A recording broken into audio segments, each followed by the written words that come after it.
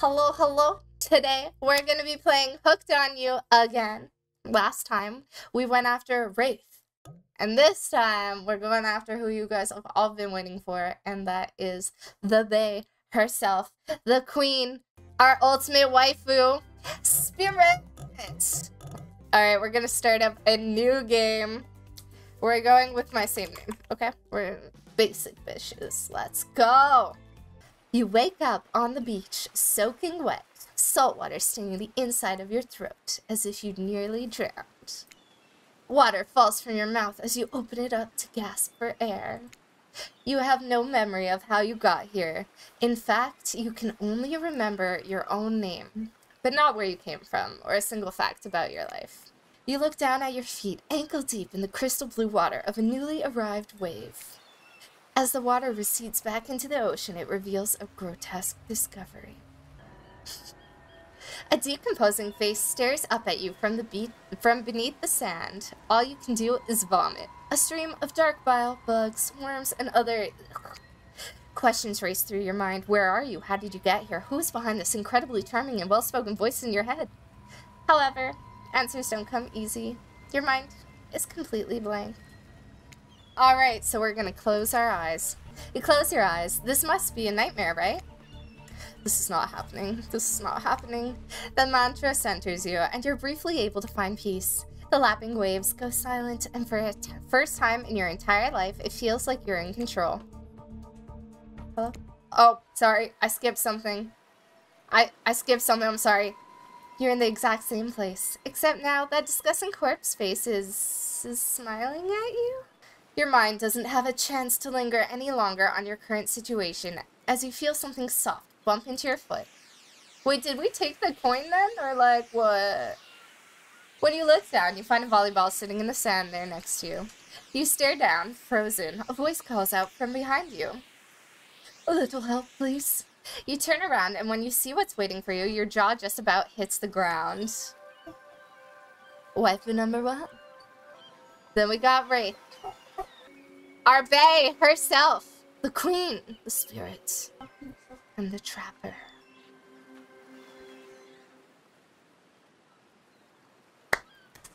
Four gorgeous monsters stand halfway between you and a well-tended volleyball court. Your heart begins to race. Curiosity, fear, desire.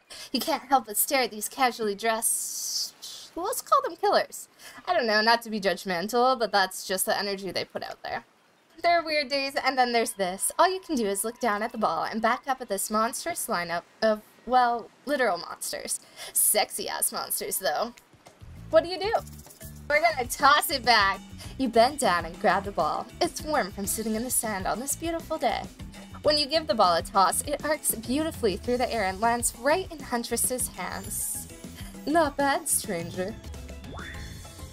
Try hard much. They're speaking directly to you, but you still can't bring yourself to reply. You're entranced. When you snap out of it, you realize that everyone has gone back to the volleyball court. With no good reason not to, you decided to head over and see what happens next. Here we go! It seems like you've derailed the volleyball game just by showing up. You derailed the game just by showing up, nitwit! Hey, don't worry about it. It's all just a game. Existence, that is. Besides, you seem a lot more interesting than a silly game. What's your deal? What brings you here?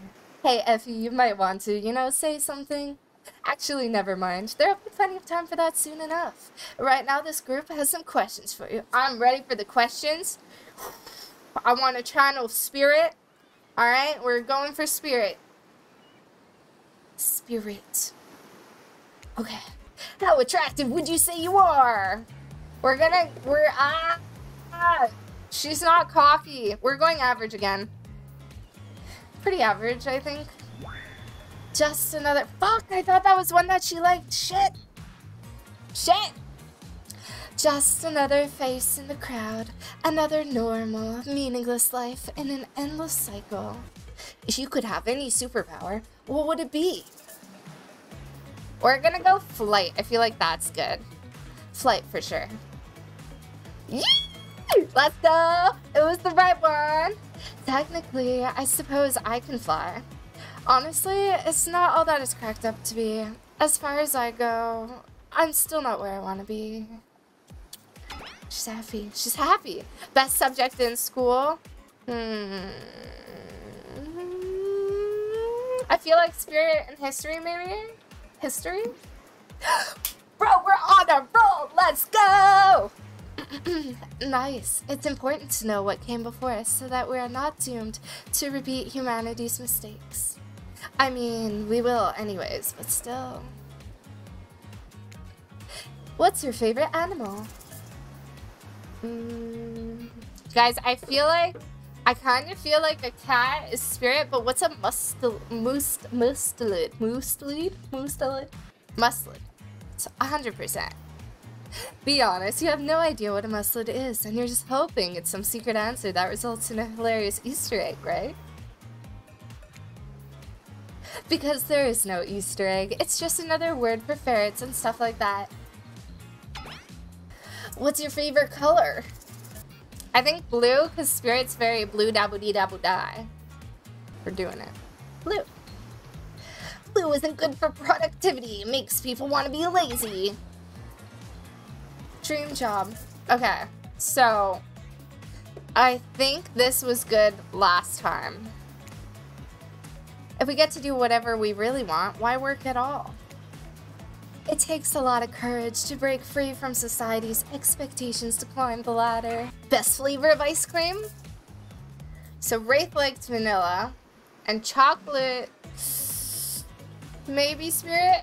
Okay, chocolate. My favorite flavor is Bane! Same here. Mine is vanilla, swirled with pain. I think mint chip is the greatest flavor ever conceived myself. But enough about ice cream, am I right? Anywho, now that they know so much about you, I'm sure the group wants you to start getting to know them. I'm Trapper. I pretty much run things around here. I'm the smartest, richest, strongest person on this whole island. Hi, I'm Wraith. I'm nothing like everyone else. Queen. Hey, what's up? I'm Spirit. I don't like most things.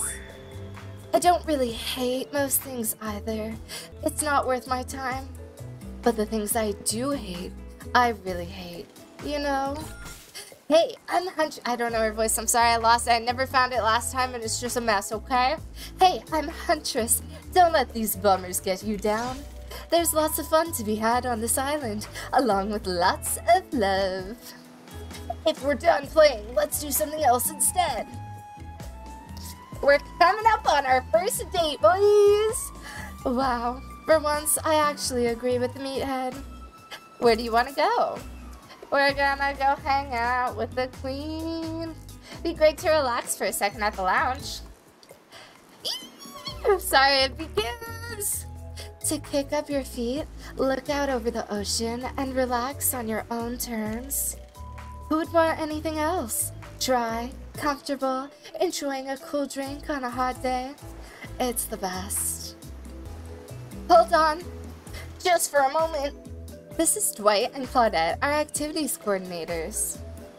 Love you, Claude.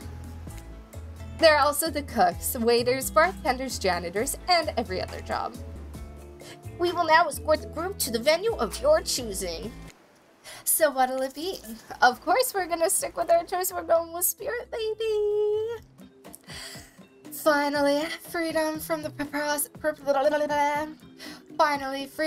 preposterous premise that the four of us would be engaged in some sort of thrilling 2-on-2 volleyball match. I don't know whose idea volleyball was in the first place, but I hate them. I tried to feign a sprained ankle, but everyone already knows that I technically float above the ground, so nobody believed I was even putting any pressure on my joints in the first place. So, thanks I guess for getting it called off. Yeah, right. So what will you be having? Ooh! Okay, guys, remember, this is important. We have to choose the right drink for Spirit. She might be a vodka soda. Ooh, okay. Shit. I don't think she's Scotch on the rocks. Who would the daiquiri be for, then? Okay. Alright, we're gonna go with sangria. Something fruity, but refreshing. Hold the coconut rum. A sangria, maybe? My pleasure. No! I knew it wasn't that drink. Oh! I really feel like it was vodka soda. Oof. That sounds nice. We used to make drinks like that back home. Well, not we exactly. I watched someone drink a drink like that once. They looked happy. Now's your chance to be the one with the drink. What do you say? This is some sort of juice for a child. Are there children hiding about? No, it's for adults, the kind who like, you know, tropical fun. Oh, I see. Not my cup of tea, but okay, sure. We can still use it for a toast, yeah? To new adventures. To new friends. To, clink. Did you just say clink? Dude, Raid's so cringe. If we must make small talk, I'm at least picking a topic before we end up being forced to do some lame improv game that nerds learn at some non-sports after-school activities that I definitely never did because I'm no nerd. Sitting here on this beautiful sunny afternoon, warm sand beneath the cool fog, beneath my severed feet, the topic I choose is books. Novels, comics, fiction, or non, reading is the only real escape from the inescapable horror of life. The escape into your own mind. She's so perfect, dude. Considering the situation we're in, it seems an appropriate time to ask you. Ephie, what's your desert island book? The one book you'd bring with you if you were, well, on an island like this. Oh, and it has to be classic horror, for reasons that should be obvious. Nothing too modern. Humanity has really gotten soft these past 100 years. So what's your favorite? Okay, Dracula... Frankenstein for a monster, I feel like that's Wraith. Dr. Jekyll and Mr. Hyde, probably Trapper. And books, probably... Books, no thanks, probably Huntress. That's what I'm going with. I'm trusting my gut. Dracula is one classic that's still scary. To be seduced by some beautiful stranger, only to learn later on that they're an immortal villain. It's downright thrilling. Yeah, baby! Let's go! Just gotta think like the goth GF. Well, I guess, but I was gonna say that despite the deviant behavior of Dracula and the threat of possible danger or even death that he poses, you can't help but get turned on by the liberation from the status quo that he represents. Same here. So what if some old doctor says he's a bad boy? You're supposed to reek like garlic and sleep alone? Who did they think would buy into that? If you're gonna be trapped in the nightmare that is undead life eternal, which I know a little something about, you could do a lot worse than great clothes, a castle, and a lover who doesn't take shit from anyone. The scariest part of Dracula is thinking that no one will ever be quite as interesting to make love to as a vampire. Damn, she knows what she likes. Enough about these old stories that belong to someone else. I think it's time to make some new stories of our own. Why do you look so distressed, Huntress? Are you okay? Before you know what's going on, Huntress is waving an empty vodka bottle in the air, a devilish twinkle in her half-mask covered eye. The vodka was her drink. Oh, okay. Might I suggest something a little naughty? Let's all get in a circle and spin this bad boy. Great idea. Trickster. Isn't it a bit late to introduce a new character? I thought I was the one who gets to make the rules, so... I'm not sure who I'm asking. But I wasn't ready for this. Well, hello, and who's this new fan in the waiting? Beat it, hack! Oh, I can't say. I was just saying it's a great idea while also teasing the secret trickster ending. What? Wait, there's a trickster ending? No way. I've got much, much better things to do than hang out here. I'm famous. Toodaloo. The rules are simple. First you spin, then you swap. Spit, that is. Ew, that's so gross. But let's be clear, this ain't a peep show. We're here to have a good time, but in a classy way. All makeouts will happen out of view of the public eye. Real romantic like. Ephie, you're up. You grip the bottle in your hand and put your fate in the hands of the empty bottle gods. Alright, we're starting the mini games, guys. Let's go. We gotta.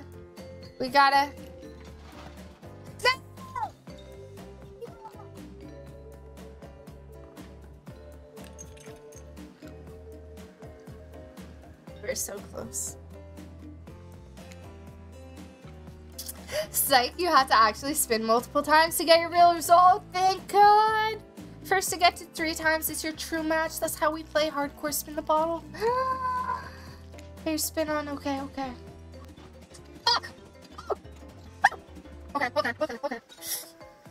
Is it? Oh!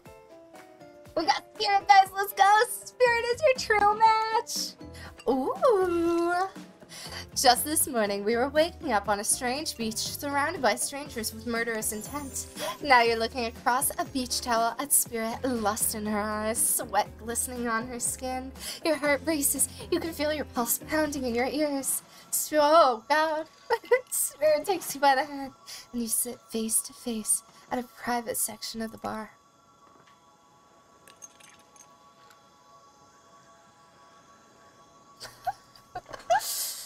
She begins to reach for you, putting her hands on your shoulders. You're sweating, but not in the sexy way she is.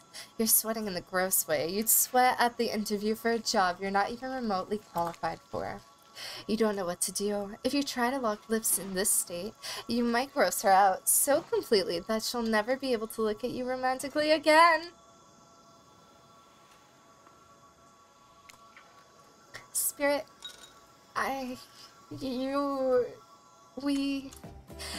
have some bad news for you. I have something in my teeth, don't I? I think it might be seaweed. I have no idea how long I was in that ocean.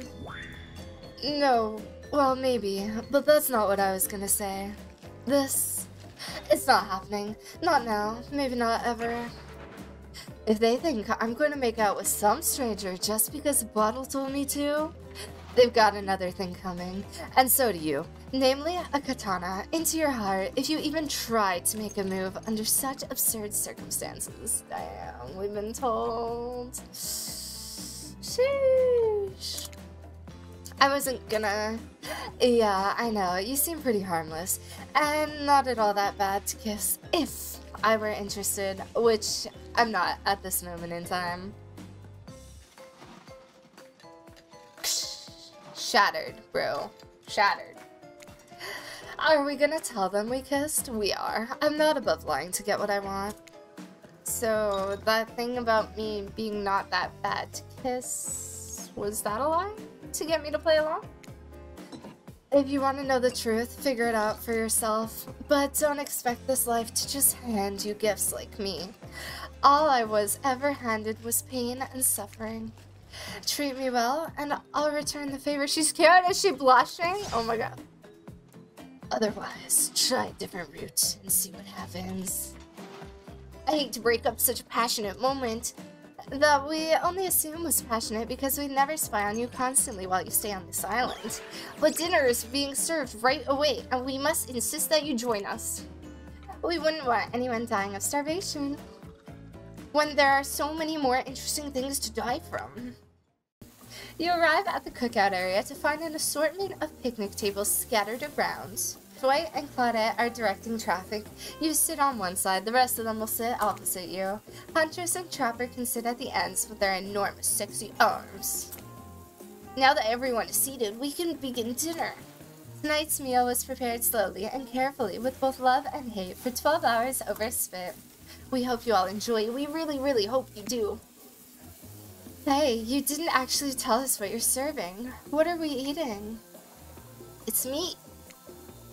Seasoned with a specific number of special herbs and spices that we simply can't divulge. Oh my god, I just had a thought. Do you think there's a secret end to get Dwight and Claude?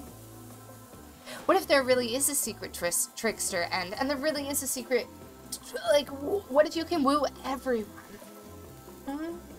When you look closely at the spit, you spot what definitely appears to be scraps of fabric sandwiched between some layers of meat. I think I might be sick. Is there anything else to eat? This took 12 hours, and we do literally everything on this island. Actually, there's one thing you're not doing today. You're not carving up this delectable meal. Hey, why don't you just let me carve up dinner? Splendid idea. We'd hate for it to get cold. He hated when it got cold. There's a machete freshly sharpened. Alright. Let's nail this shit. Let's go. Oh wait, there's one. And stop. And stop. And stop. And stop. Oh, dude.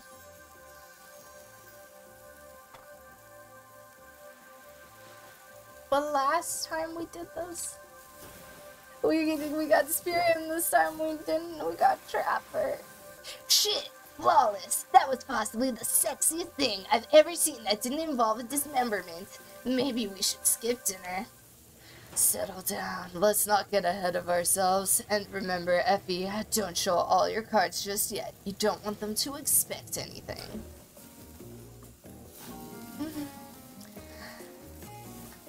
But last time we were...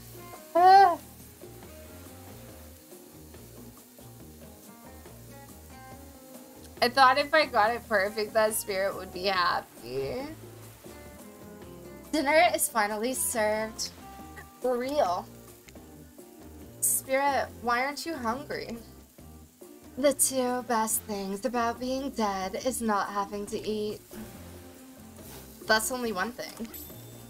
Think about it, Ephie. Number two is no number two. One less thing to think about in the afterlife. Even if I wanted to eat, I have no idea what would actually follow. You might have noticed, but I'm mostly just a bunch of dismembered body parts floating in a spectral form.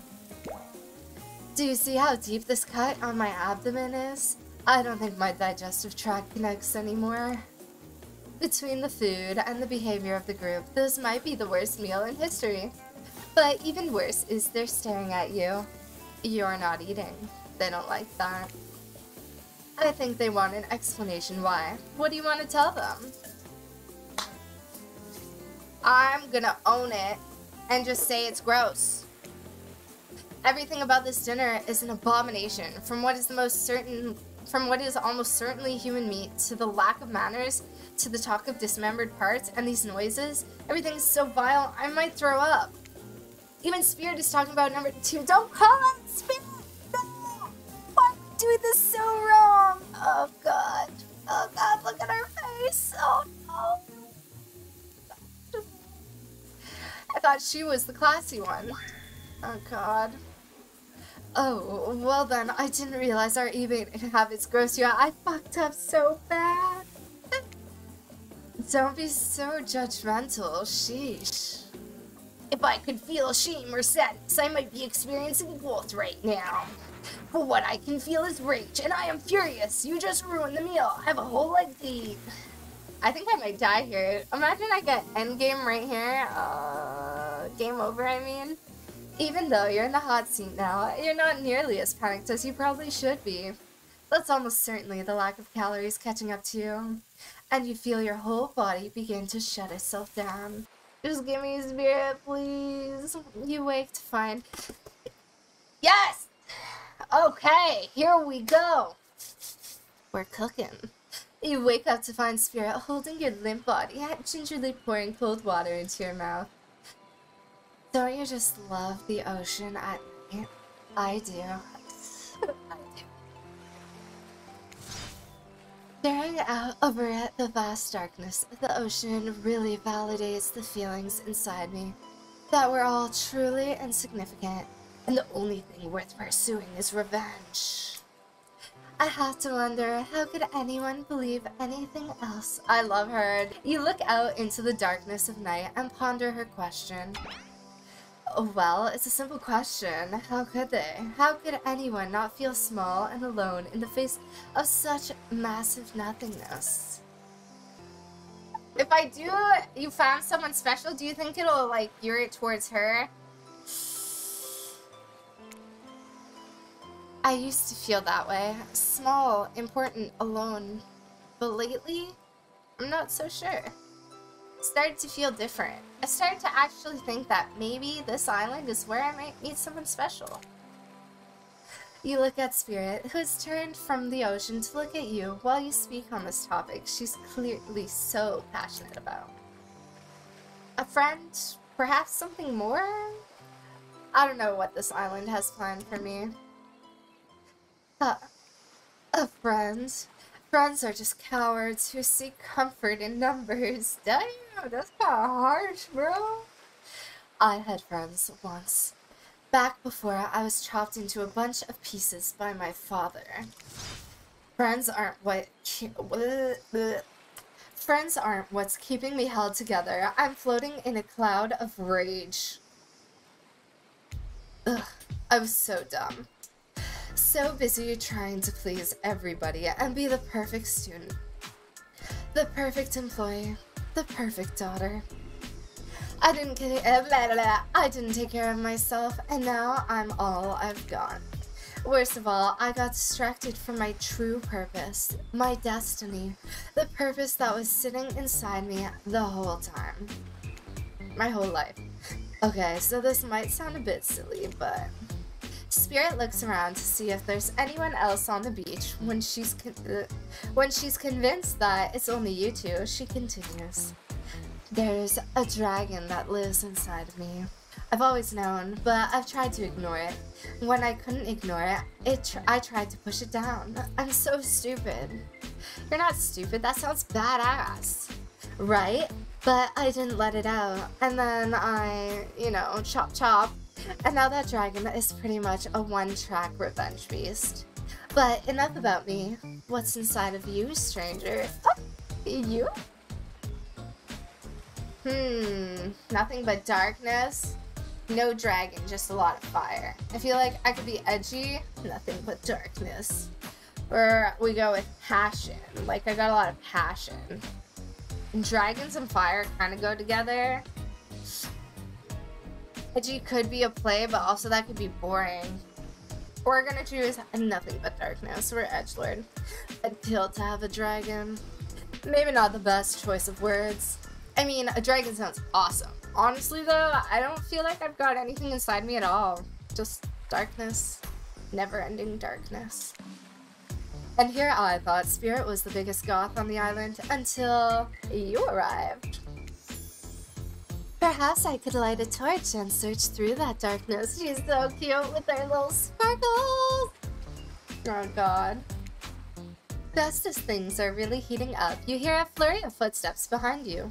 And you quickly spin around, ready to fend off whatever new danger has popped up on the strange island. Only to find that it's Dwight and Claudette sprinting across the beach, clipboards in hand, which they're waving in the air above their heads. It's very important that we stick to the itinerary and attend each event as scheduled. Playing sick for cute flirt points was not part of this evening's activities. That's strictly in for after campfire story time. At this rate, we'll be late. Go, go, go, go!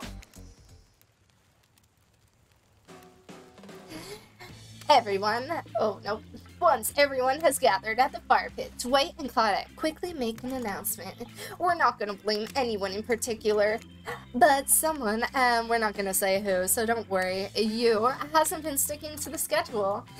That means we're behind on time for evening activities, and we'll only have time for one person to share their special spooky nighttime story.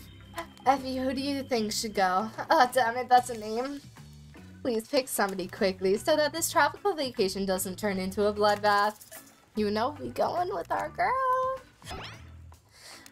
Really? You want to hear from me? Spirit huffs and dramatically rolls her eyes, and she gets to her feet in front of the campfire.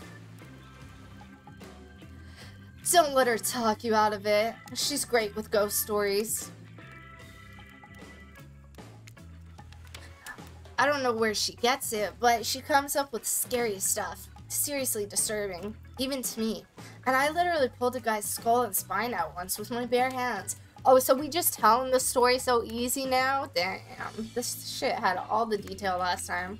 Talk about bullshit stories. If everyone else is going to chit-chat, I guess I can just sit down and... Huntress's eyes go red behind her mask, and both Trapper and Wraith take their seat. They know when it's worth fighting, and when it's not. Well, I hate to break it to you, but tonight's story isn't scary.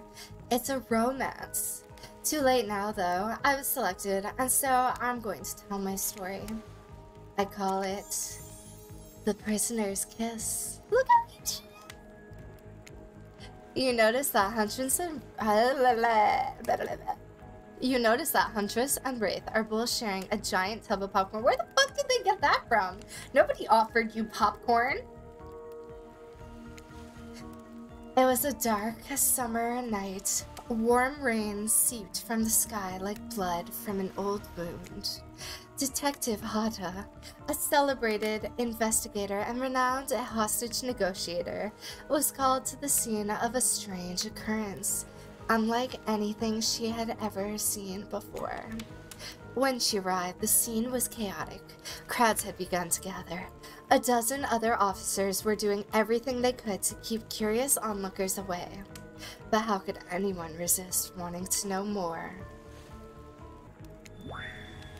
For there, in the middle of a busy market, had appeared a giant box. Strange, alien in its appearance, and massive in size. No one knew how it got there. Was it delivered? Built on site? In such a busy area, how could something like that just appear? A mystery. It's as if it conjured by magic. But this was no illusion. The huge box was very real, and someone was trapped inside. Spirit pauses her story to look from face to face of each audience member. She has no expression, but you feel her vibrating with energy. She's in her element. "Help me!" cried someone inside the box. It was a man, terrified, trapped, imprisoned, his voice trembling.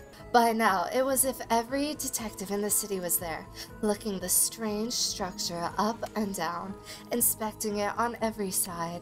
It didn't make sense. There were no doors, no windows, no fasteners or seams. It was completely solid, and much too heavy to move by hand. Solid, that is, except for a single small slit, just enough to see the bloodshot eyes of a prisoner trapped inside. "I don't know what happened. I woke up, and here I was. I'm so scared. Please help me," cried the man, as if pleading for his life. No stranger to tense situations, Detective Hata confronted the man. She used her training to calm him and buy time for the other investigators. However, time did not bring clarity, only anxiety, as the night dragged on with no progress opening the box. And as the night grew longer, the seeping rain puddling on the ground, the man inside grew more desperate, more sad and lonely, more pathetic and in need of help. But Detective Hata was no help at all. Powerless to save him, guilt began to weigh on her like it never had before. "Don't let me die in here," the man begged. "Don't let me die alone." "Stay calm," instructed Detective Hata. "You're not alone. I'm here. Hell, half the town is here. We're all in this together, and we won't let this be the end of your story." Looking through the narrowest of passageways, Detective Hata watched her own reflection in the tear-filled eyes of this strange, sad prisoner. Together, they both wept in silence at the helplessness of the moment. "Promise?" asked the man. "Promise that I'm not alone?" "Yes," she promised. "I do." A simple pledge. She felt an instant connection, like she had never felt before. Not to her family, not to her friends, not to any other hostages she had worked so hard to free before. And so, when the man's eyes closed and backed away, it didn't scare Detective Hoda, for she knew he would return.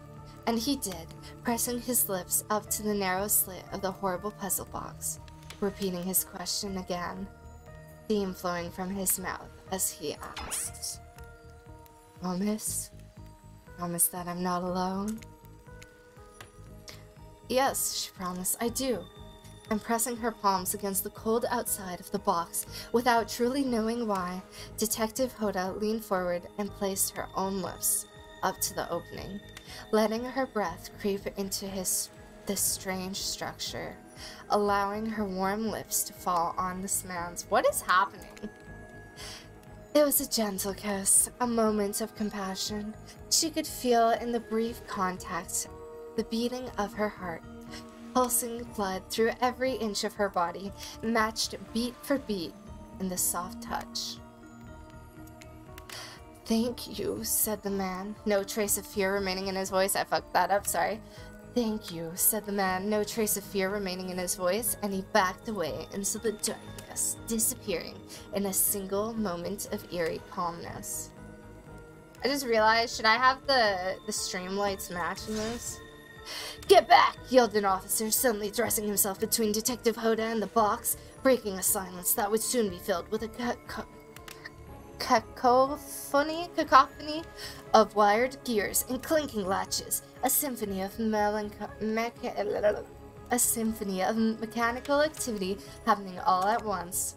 Something had triggered, as if an unseen lever pulled, and the side of the gigantic box began to slide open. Detective Hoda gripped her flashlight tightly and pushed forward into the foggy interior of the giant box, her feet splashed in the puddled rainwater, her heart racing as she swept her light from side to side. And that's when her eyes landed on the man, or at least landed on what should have been him. There, in the corner of the box, was a pile of pieces, like parts of doll, almost pulled apart. Or perhaps that's just how Detective Hoda had to think of him in that moment to survive. A collection of segments, limbs, pieces, disconnected from one another, cleanly severed and placed in a neat little pile. And atop that pile, a head. Cold, pale, eyes open, lips an icy blue. Spirit stares at the fire, her own expression lifeless, her lips blue, tears fall from her chin and soak into the sand at her feet. You're blown away by the story, and it's safe to say you're not alone. Everyone else is looking into the fire, or up at the sky, anywhere but at Spirit. It was you who chose her, you who initiated this harrowing tale. So sad, so creepy, so sensual. She really went into great detail when it came to describing that kiss. Sorry, too much detail, and now no one is sure to act. Ooh, I want to hug her. I just want to hug Spirit. You know? I can't pass up on the opportunity to hug her. I just gotta hug Spirit. You stand, and without saying anything, approach Spirit, reaching your arms around her for a hug. Her robe, hovering in the air, begins to wrap itself around you and squeeze you into her. It's kind of like being hugged back, but also like being tied up. Certainly not what you expected. I think that's the best option.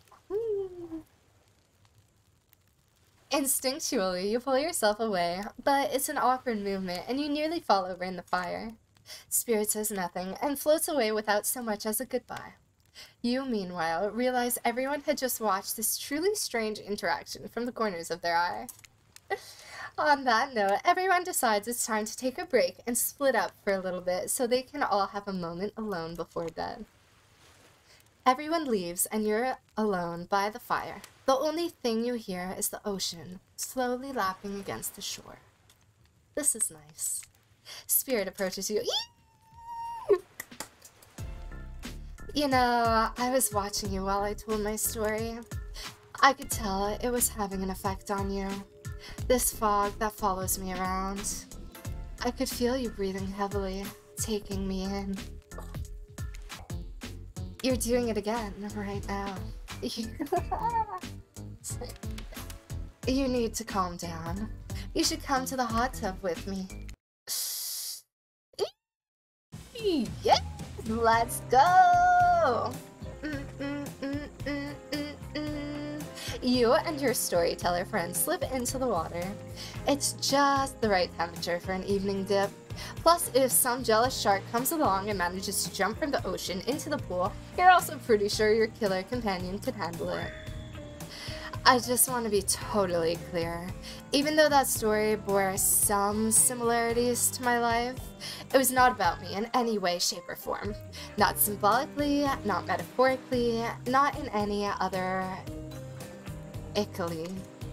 I believe you completely. Samurai blood runs through my veins. Or, well, maybe it has coagulated by now. No need to sweat the details. Regardless, I am descendant of noble warriors.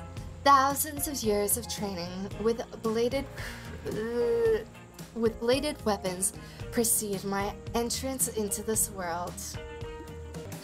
The truth is, and I wouldn't typically share this, so don't go blabbing about it, I dreamt that story, like watching a movie in my sleep, when I was just a little girl, years before my father sunk his blade into my skin. I've never been able to shake it. It's a very adult story for children to dream. Do you believe me? Of course. I know we just met, but yes, I do believe you. The way you told that story, it clearly came from someplace deep. Who taught you to trust a stranger? You're gonna get hurt if you don't learn to take better care of yourself. So she lied. Now you've got me wondering, do I believe you if you believe her or not? Unfortunately, before you can follow this conundrum to what will surely be a mind-numbing cycle of new questions, you find a certain someone standing before you with a fresh towel ready to dry you off.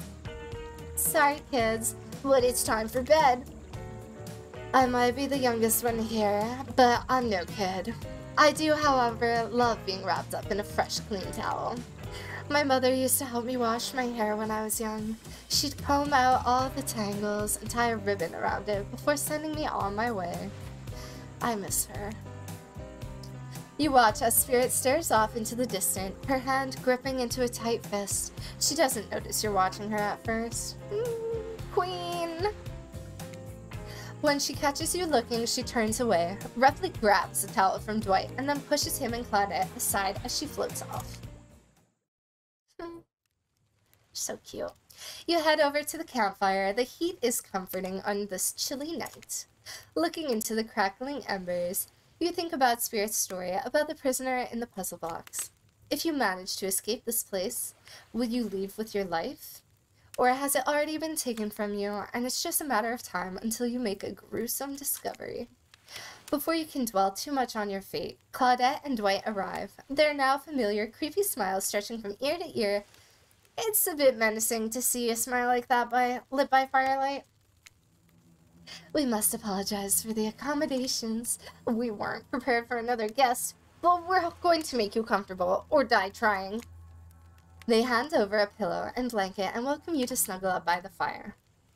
Perhaps the music will put you at ease. Just try to keep the volume to a minimum. Our other guests aren't the types you'll want to rob of their beauty sleep. As you relax and look into the fire, the radio begins to fuzz and flicker. Is there like an achievement if I listen to all of them? A few moments later. No achievement, but we listened to them all, so... You decide to ask one of the killers to spend a little more time with you until you're sleepier. Obviously, we're gonna be out here. Spirit, are you around? I was wondering if I could get a little company. Spirit tells you her secret for falling asleep when she's feeling restless. I like to listen to flute music, dab on some essential oils, and steam my pores. Really? What? Even the dead like to relax. I don't really have any of those things around. We just had the music. Hello? Woo!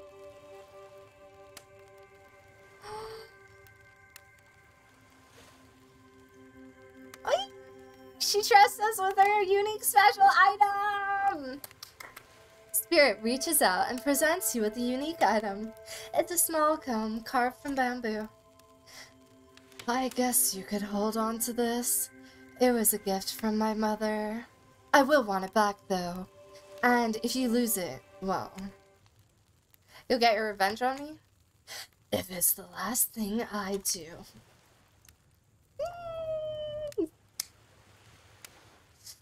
You finally start to feel sleepy, except maybe this isn't really a sleepy feeling. Maybe you're paralyzed. You try to keep your eyes open, but you can't. Darkness overtakes you. The dark voice from earlier speaks to you again. It shouldn't still be as spooky. By now you've had a whole day of strange voices in your head, but this one is still undeniably odd. The human body is made up of 60% water. Did you know that? Of course you did. I thought it was 70. Wait, huh? Everyone knows that. Even amnesiac video game protagonists. Well, guess what? Drink as much as you'd like. You'll never get to 100%. You hear me? Don't think I don't see what you're up to.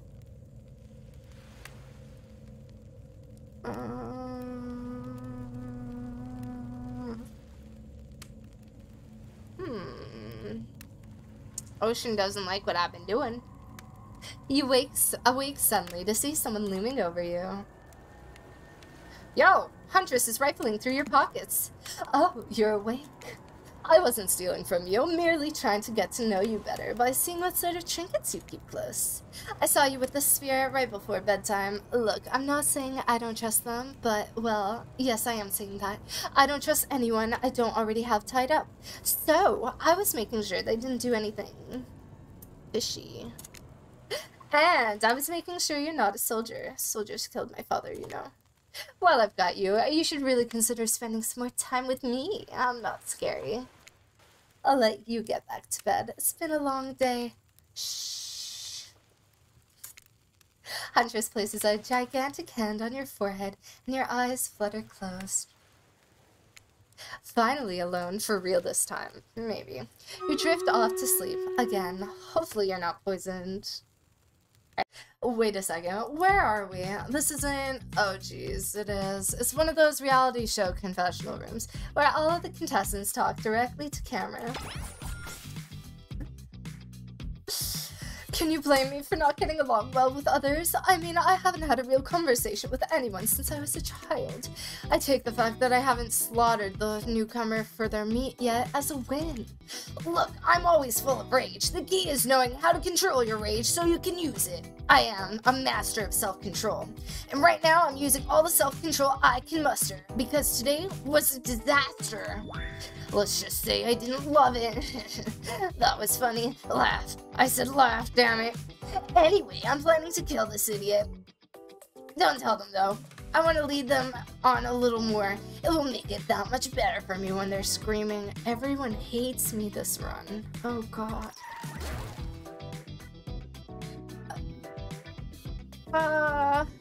God. I'm not really sure how to feel about Ephie. On one hand, everyone I've ever cared about has met an awful fate, so it's probably good for Ephie if they just keep ignoring me. I know that everyone thinks of me as a beautiful, cold-blooded monster. I can't help it. Circulation just isn't my thing. I don't choose to be cold. This cute hat and robe, okay, those are a choice, sure. If someone were to come around and capture my heart, at least that beats being stabbed in it. Besides, if I'm gonna get bloody revenge on a society that has used me to throw me away, maybe it wouldn't hurt to have a little help. This is an entirely different situation than we were in last time. I'm so excited. Oh, dude, we got entirely different answers from everyone this confessional. You open your eyes, the sun is shining, there's not a cloud in the sky, and you feel great. totally well rested. Everyone rolls into the dining area to light up those sexy little bellies with pancakes and bacon, and so much for maintaining these beach spots. We're all half naked in a tropical paradise. Can we get some strawberries here? A yogurt? Magic powers only get you so far. Even killers watch their sodium intake. You take your plate and sit down, thinking about yesterday and the whirlwind of feelings you experienced. Danger, dread, disorientation. It was like going through puberty again, except all in one day on a beautiful and mysterious island. It looks like you're not the only one doing some introspection, though. Trapper stands up to talk about how his day went, in case anyone was wondering. I can't imagine you could make me any angrier today than you did yesterday, but I really hope you do. I really, really hope you do. Unrelated, anyone see where I left my cleaver? Just kidding, I always know where my cleaver is. Well, that was bizarre. Back to your breakfast. Nope. Did everyone sleep well? I did, or should I say did not. I haven't slept in 20 years on account of the whole burning quest for familiar revenge thing, and last night was no different. So in that case, it was exactly how it should be. Got a lot of reading done, though. Now, if you don't mind, I'm gonna go back to quietly resenting being trapped here with you all, while looking cute doing so. And now they're all looking at you expectantly. Oh wait, you? Are you supposed to stand up and explain how yesterday made you feel? I think I need to process everything by myself. I'll see you all soon. Damn, what a power play. Keeping him wanting more. You're getting good at this game. Sexy true to life experience. Shame you didn't get any breakfast, but so be it. Here we go. After breakfast, you head to the hot tub by yourself to clear your head. Yesterday was, in short, a lot. Before you get there, though, something catches your attention. No, stick it in there. A little more. A little more. Yeah, that's it. Yes. How does that feel? Intense. Nice. Yeah, that feels right. This is uncomfortable. Now, I want you to take that and put it right. Yeah, you know what I'm talking about. Just like that. Exactly like that. I swear, I had no idea these two even do, whatever it is they're doing. I'm afraid to look. Please say something so they know you're close by and can hear everything. Oh wow, look at that super cool bottle of Trickster brand suntan lotion someone left on a chair. Anyone know where I can buy some? Damn it. Oh, come on, a little privacy, please. Dwight is panting and Claudette has a curious look in her eye. Wooga? Sorry, I didn't know how else to let you know I was here and I could hear you. Well, you know. No, what? What did you think we were doing? You were doing... I don't know exactly what you were doing, but it sounded like... what? You think two people trying to find new ways to kill each other in a desperate search to make their own death permanent is fun? Oops. We get 5 minutes to ourselves every day, and we spend it hoping if we stab each other in just the right spot, we won't get resurrected. Let's go, lover boy. I noted all our entry wins, and our 5 minutes is up anyway. Good luck, Ephie. You're gonna need it. You're heading to the hot tub by yourself to clear your head. Yesterday was, in short, a lot. So far today has been exhausting too.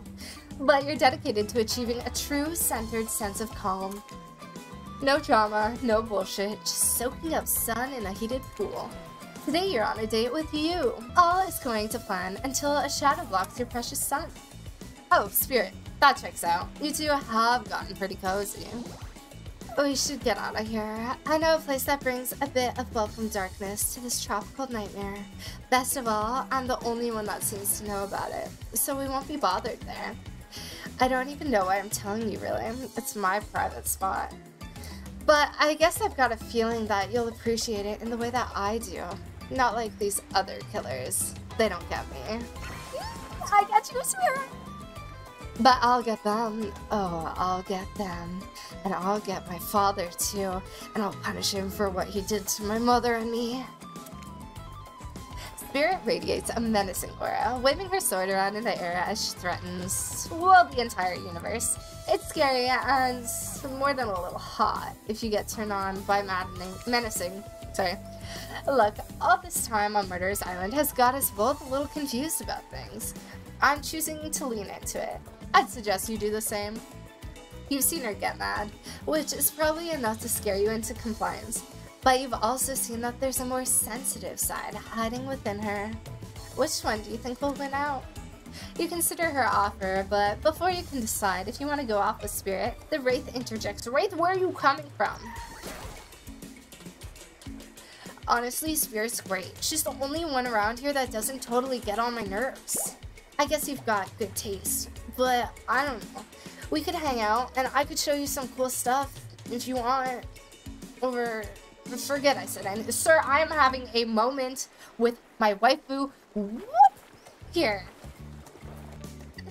Tough choice. You weigh your options quickly because you can only go on one date today, and you also don't want to be hacked to pieces for saying the wrong thing. So, who will it be? You know. You already know. We going for the one true bae.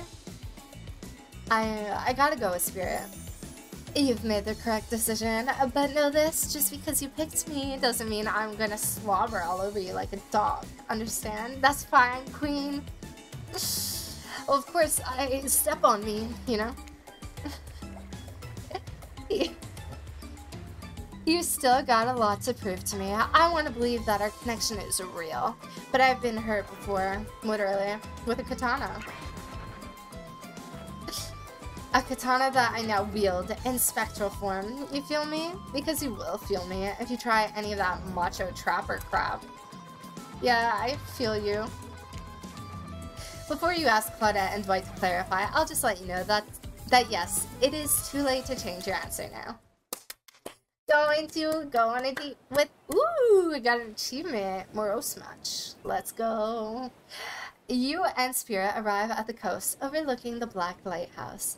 It's old and decrepit, but still impressive. There's something magnetic about it. You can see why Spirit would be drawn to such a place. You look Spirit up and down and notice that she's wearing all black, just like the lighthouse. I'm noticing a bit of a theme. Is black your favorite color? Black isn't really a color at all. It's the absence of color. It's a void. Oh my god, she's so right. It's actually the absence of light. It's perfect. She's... yes. Like me. Spirit smiles. Nature abhors a vacuum. Not sure if that's a good thing or a bad thing. The lapping waves on the shore of the coast set a romantic tone. The fog that surrounds Spirit everywhere she goes blends perfectly with the mist rolling up over the rocky shoreline. She's at one with this place, and so are you. The peace doesn't last too long, however, as the lighthouse lets out an eerie howl like a monster dying. Spiraling black light stretches out across the sky. Huh? A black light. The Spirit has to yell at you just to be heard. Oh yeah, it does that! The light and the sound recede, and the two of you sit in silence. Spirit lays a towel down and then pats on it gently. Clearly she wants your company, so you oblige. When you do, she takes out some sunscreen and hands it to you.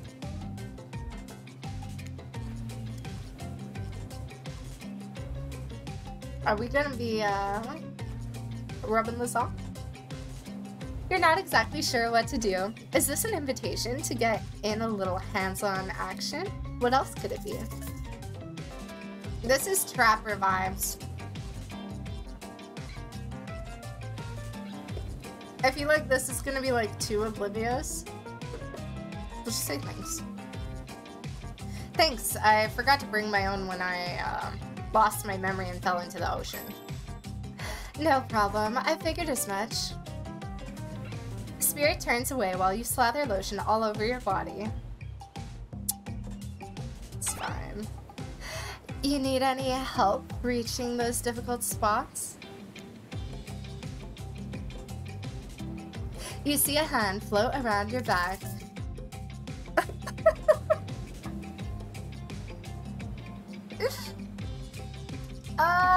I feel like I have to go.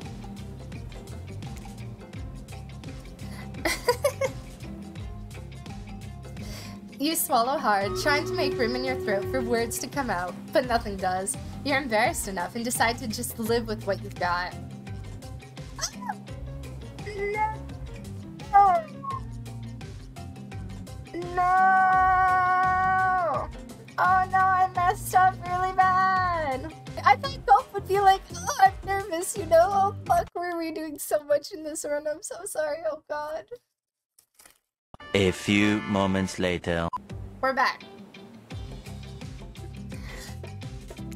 Sure, why not? Spirit's hand on your back is ice cold, but she has a soft touch. When she's done, she takes care of herself. You watch as Spirit applies sunscreen to herself in the most unique way, by floating her own hand around her back to spread it on. Ooh. I don't want to piss her off. I'm worried that this will turn into something, like, weird. And then she'll be mad. Say nothing, we'll get nothing done. If I ask about the glass, the fact that your hands just float out around you like that, you can reach things way easier than I can. It's almost like you're some kind of superhero.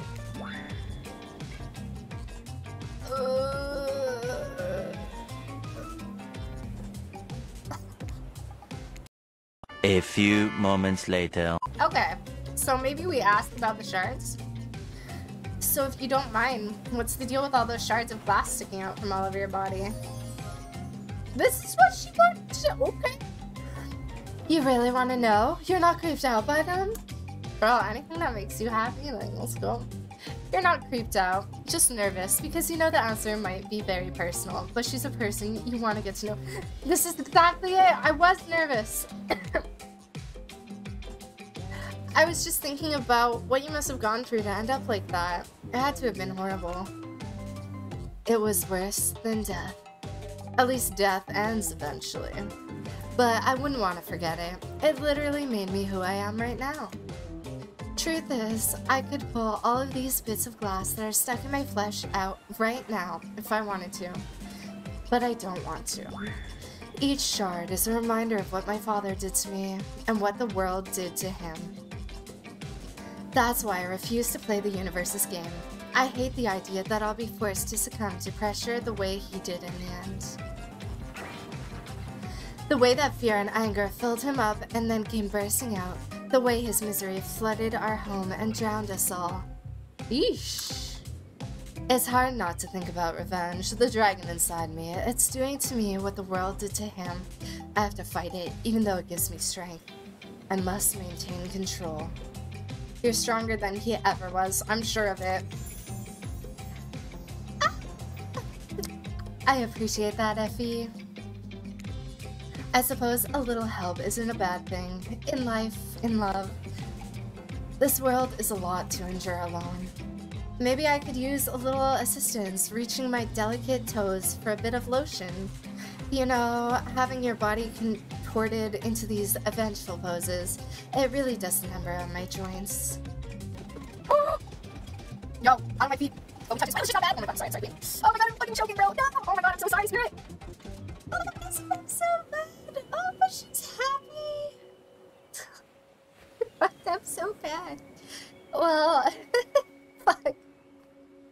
I suppose that the lotion made it to where it was supposed to be going, eventually. And you weren't too incredibly wasteful. I'm not a woman who believes in rushing through things just to get them done. If there is a next time, I'm sure you'll do even better then. Thank you, Spirit.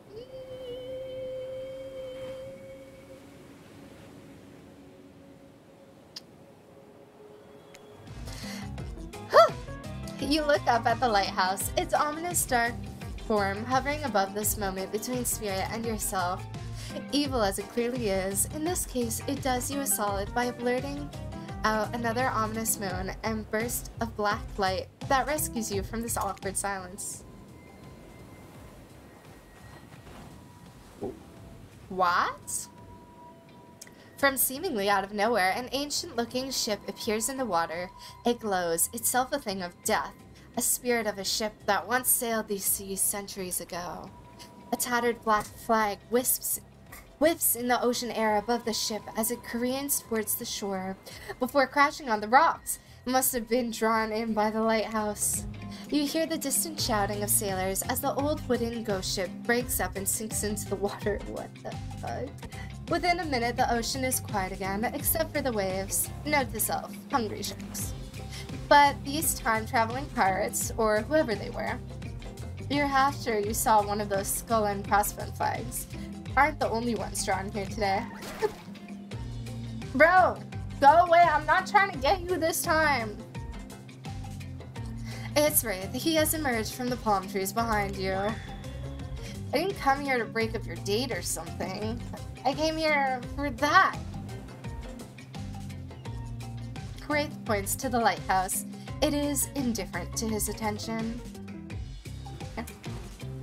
I've been seeing it in my dreams, shining its strange light on me. I can't avoid it. Through woods and walls, nothing seems to stop it from reaching out to me.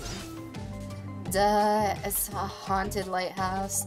It does that to everyone at some point. You're no more special than me, those dead pirates, or that mermaid I saw washed up on the shore that one time. Mermaids? Ew. Mermaids, by the way, aren't even close to as beautiful in person as they are in movies. More sea witch than underwater princess, if you get my drift. It's all part of a vast conspiracy, an epic river of lies that runs beneath the island, or something. I'm pretty sure I figured it out. The basics, anyhow. If you come with me, you can get cut. Spirit waves her katana, nearly trimming a couple buttons off of Wraith's tropical top. He takes the hint and backs away a few steps slowly. For the quiet guy, he never really shuts up. Okay, be that way. You'll see. Alone at last, tension broken, deathly moans quiet, and Wraith banished back to wherever he hangs out. You scooch closer to Spirit, breathing in the damp, foggy air that seems to emanate from her. It's not quite clear how that whole fog thing works, but you don't even care. You're feeling this moment. Spirit seems to be feeling it too, as she starts to adjust her robe, and you get a peek at the bathing suit beneath. For someone who seems intent on proving how little she cares about what everyone else thinks, she put a lot of work into getting into that suit. It's got straps for days. Awooga. However, you're so focused on what's happening with Spirit, you don't see the next interruption coming. And Claudette and Dwight burst in on you and interrupt whatever you were doing. It doesn't seem like they were worried they'd bump into much. We're here to make a very dramatic announcement. Well, technically, we're here to invite you to join us back at the beach. Where we'll be making a very dramatic announcement. It's hard being the producers and the host. Aren't survivors supposed to work in groups of 4? Ooh! Little nod at the game, let's go! When you arrive at the beach, you realize you were set up. Despite promising an announcement, Dwight and Claudette simply stand quietly. This isn't at all what was promised. Wait a minute, there's no announcement here. Wraith, I get it, we chose you last time! But there is a me. You got mud in your ears, friend? I told you to get lost. Don't you see? Lost is what I am, and so are you. But I know the way out. I've got a map back in my secret lair. Literally and figuratively. Yeah, I know the difference. That's why you should ditch Spirit and come spend the rest of the night with me instead. Got a secret lair? Damn it. Who said anything about secret lair? I said I've got, sap in my secret hair. There's a flap on my secret chair. Don't change the subject. Don't ask me what he's talking about.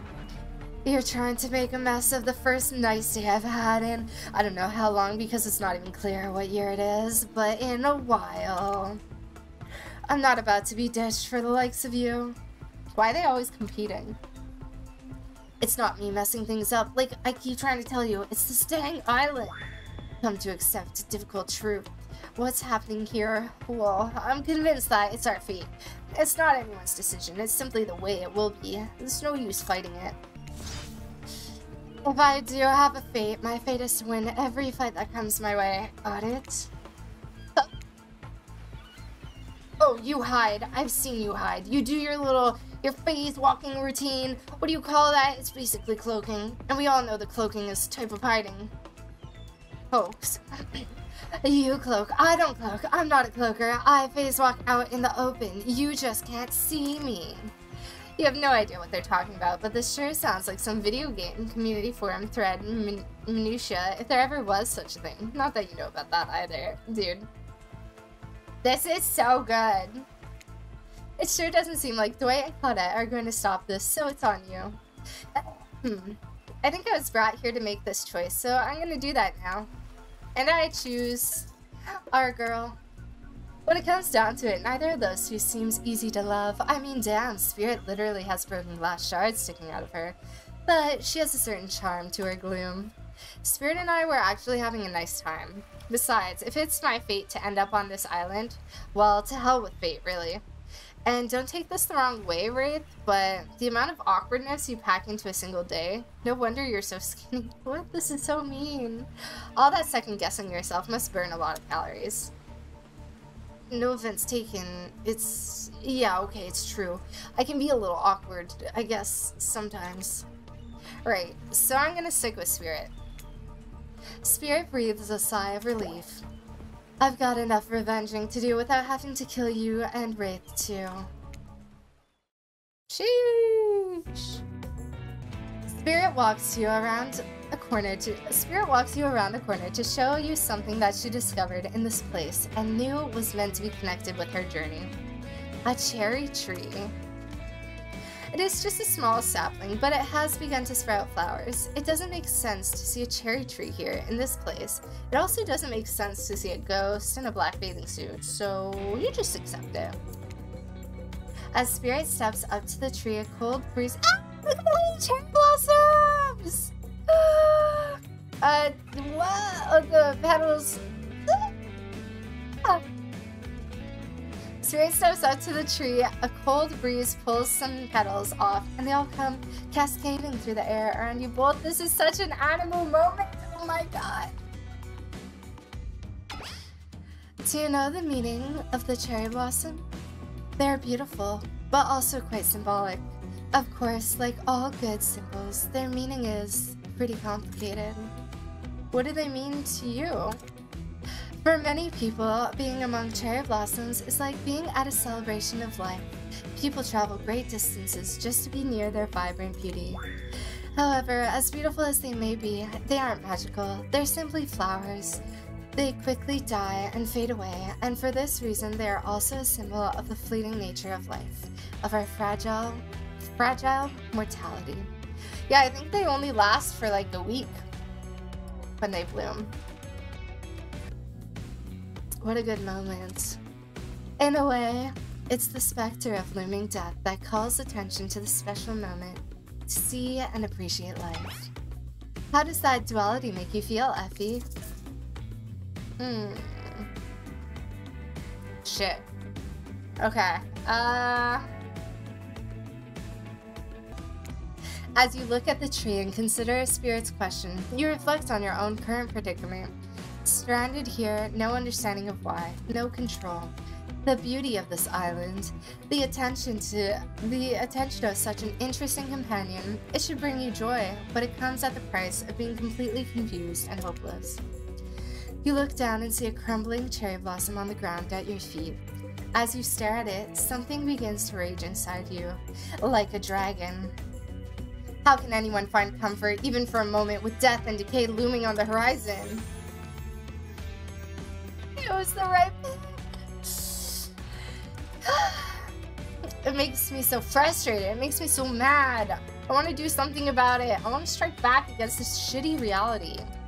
Spirit lets you go off, staying calm despite your bubbling rage. She must know thoughts like this. Is that why she asked you? So that you'd see things from her point of view?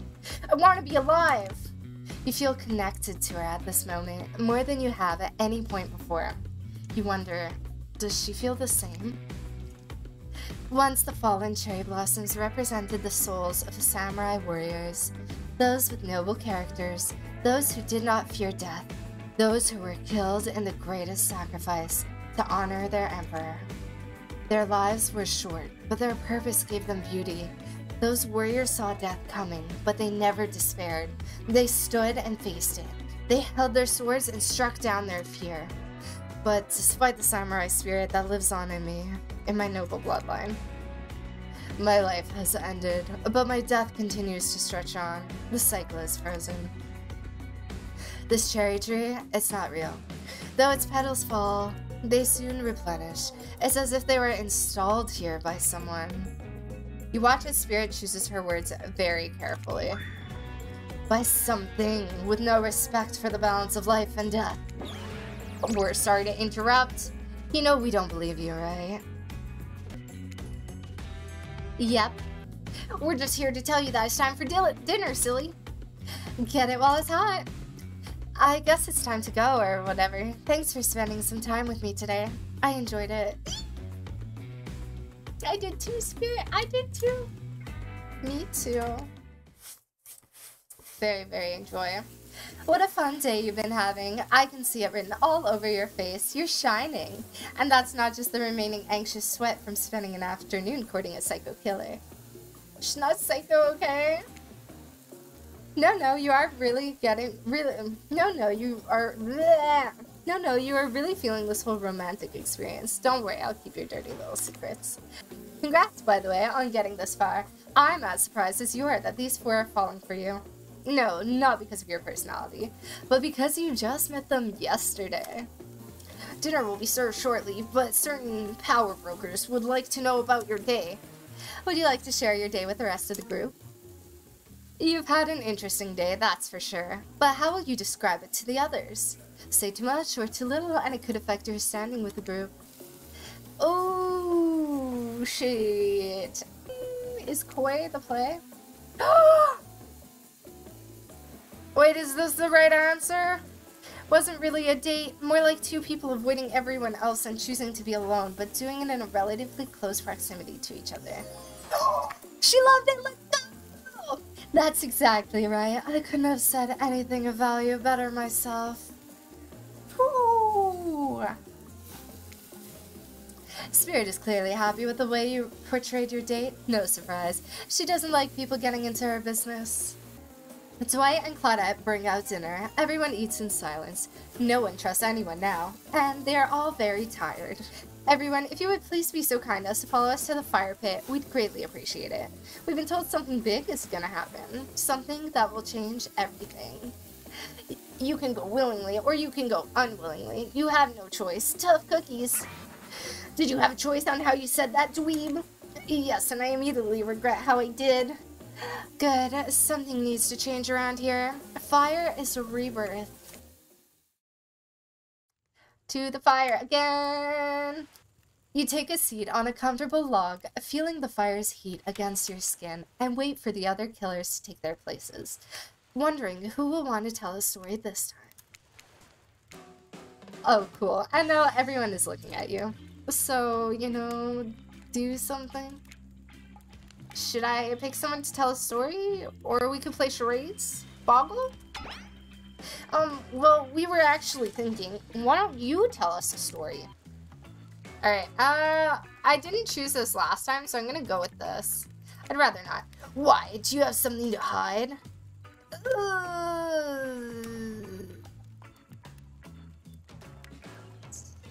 I don't think this was the right choice. You're telling us you don't have a single story in your entire life? So sad. Truly, humanity has reached its crumbling nadir. I just want to hear your voice. Why are you being like this? Okay. Gracious, will that let me do it? Because you're all much better storytellers than I. Look at you, wooing everyone without offending anyone. The killers blush, flattered, except Spirit. She sees through you. Sorry. Okay, that was not a very good story. I don't mean to insult you, but it was actually quite bad. Sorry. We didn't tell a story. Who else would you like to hear a story from tonight? You look from killer to killer, trying to decide who might be the most entertaining. Spirit all the way. I suppose I could tell a story. I don't really want to, but anything I say is sure to be better than whatever you get out of anyone else in this group. Like all good stories, I stole this one from someone in the past who is dead now and can't do anything about it. It's called The Bride. Technically, I suppose, the fiancé. One winter, a young couple decided that the next spring they would be married. The two were madly in love and could not wait for the snow to melt, so they could join in matrimony and unite their souls for eternity. Per the latest bridal trends, they decided to have their wedding ceremony at the edge of the woods by the beautiful shabby chic farmhouse. This is a corpse bride, I believe. Together, they spent months planning the details of the wedding. The two created invitations, figured out seating arrangements, and tasted 100 cakes before settling on the perfect one. They chose ʟɪᴟɪ, by the way. So fancy. When it came to figuring out the decorations, however, the bride, or the fiancé, I guess, since she wasn't actually married yet, wanted to take the lead and set the style. After all, her boyfriend had been wearing cargo shorts and open-toe sandals for pretty much their entire relationship, so he was definitely not to be trusted. Having decided on such a lovely natural setting for the ceremony, the fiancé decided that she would create unique floral arrangements from the local wildflowers that surrounded the farmhouse. I guess I'm wrong, maybe not corpse bride? As soon as the sun rose on the first day of spring, she set off into the woods. Each day she spent hours mapping out where the best blooms could be found and prepared to pick them herself the morning of the wedding so that they'd be at the height of their freshness and beauty. Enamored by the incredible variety of flowers in the woods, she surveyed. The fiancé, since they had not yet been married, became obsessed with knowing just how many there were so that she could choose the absolute best. When the fateful morning of her big day finally came, the fiancé told her husband-to-be that she had one final errand before the wedding. Excited for the ceremony to come, she dressed in her beautiful white gown and set off into the woods to gather flowers. Treading carefully, she followed her route, selecting only the best stems and collecting them in a basket. However, when she came upon a once familiar clearing, something was not as she expected. Somehow, it was more beautiful now than it had ever been before, and just on the edge of her view was a new bush, filled with blossoms so vibrant and colorful, she became dizzy just looking at them. But the fiancé ignored her sudden spell and pressed ahead, scooping up flower after flower, and every time she did, she noticed just further ahead, and possibly even more beautiful blossoms. Carried by the sweet fragrance of spring, the bride, or fiancé, crept farther and farther into the woods until she turned a corner, stepped over a mossy fallen tree trunk, and realized she had been here before. But this wasn't the clearing she remembered, or at least not how she remembered it. The flowers were suddenly overripe, decaying, falling from their stems into festering, moldy piles on the floor. Where bees had been, and now only flies buzzed. Where the scene of flowers had once intoxicated her, the odor of mildew now made her sick. She turned and looked back, but the path was dark. Into a shadowy glen she walked, and walked, and walked. That day, as guests gathered at the farmhouse, the fiancé was nowhere to be seen. Her friends, family, and loved ones began to look for her, but to no avail. They searched the pasture, the tree line, and into the forest. There were no beautiful wildflowers or young lovers to be seen. Just old dead trees, trampled vines, and moss-covered rocks. The fiancé stayed a fiancé for eternity, always wondering, looking for fresher blooms to clip, but never finding them. Distracted by a never-ending search for perfection, unable to see that you're loved for who you are. Out there all alone. Thought it was beautiful and sad. Just like someone we know. Oh, it's story time. Dwight, I'm gonna need you to shut your yap trap. You know we need to get back to that thing we do whenever we're not on screen. Okay, you have fun tonight and try not to wink wink end up dead. Spirit? Oh, you picked me. Yay.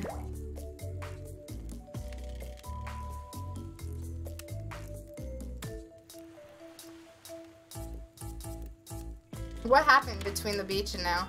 Sorry, that was rude of me. I despise phoniness, so I should be honest with you.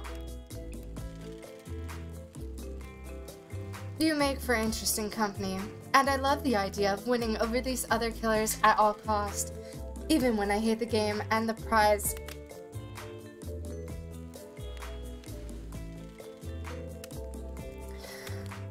But I had a long day.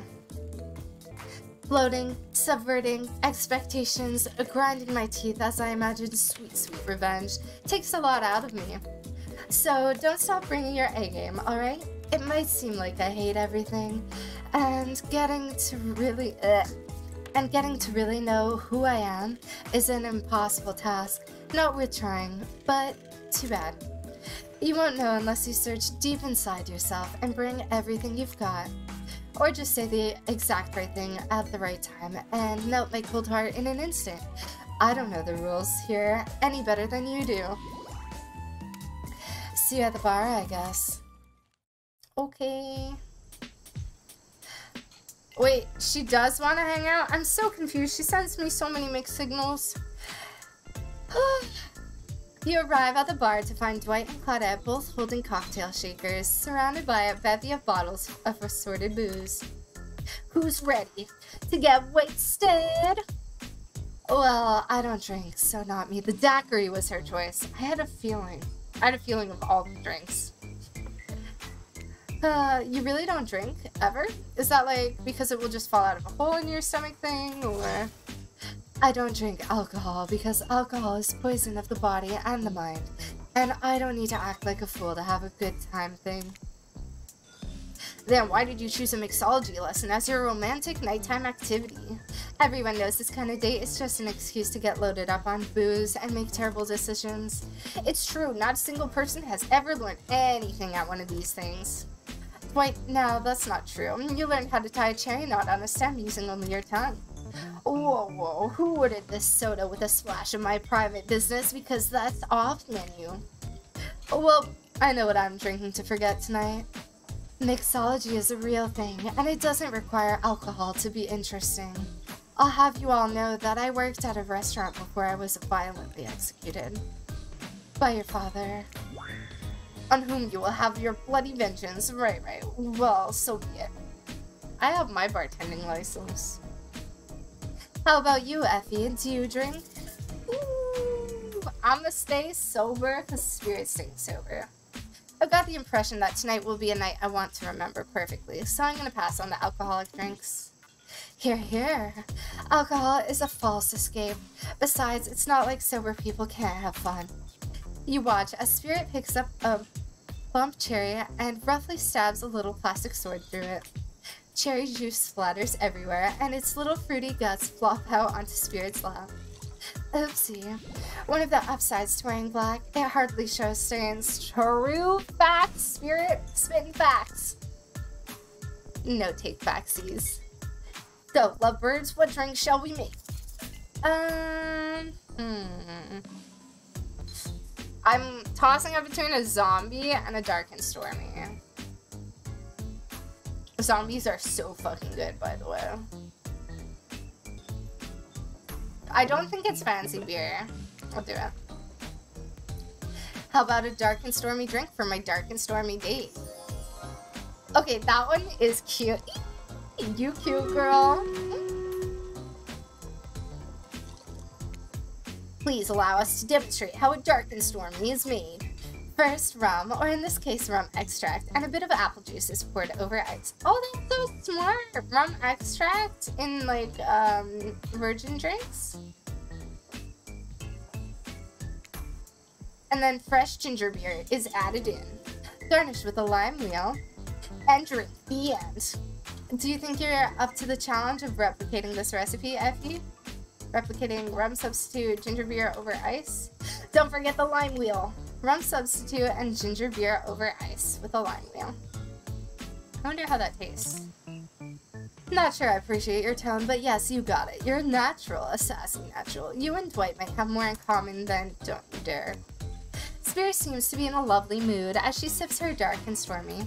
She's not even rolling her eyes at your petty behavior. On cue, a literal dark storm begins to make its way from the ocean. You taste your own dark and stormy as you watch the clouds approaching. It's quite refreshing. Isn't this fun? Honestly, it's the most drama-free fun I've had since I got here. And since you picked a simple but delicious drink, we've got plenty of time left to relax. Want to make out a little? You breathe in a sip of your drink and immediately begin coughing before you can get a yes out. Lightning strikes a palm tree on the beach and it immediately starts a fire. The activity ends abruptly as Claudette and Dwight usher the two of you away from the bar. I feel like I got robbed of a very serious moment with my girl. The gang's all together again on the volleyball court. Seems like only yesterday you were sitting on the sidelines watching everyone get sweaty. That's because it was. Oi, it feels like I've been here a lot longer than that, actually. No reality survival dating competition parody would be complete without singling out one of our contestants who is already teetering on the edge of a psychological break and giving them a little push. Hold on. This has been a survival dating competition parody the entire time and I'm just now finding out about it? Come on, the signs were there, you just didn't read them. Welcome to Murderer's Island!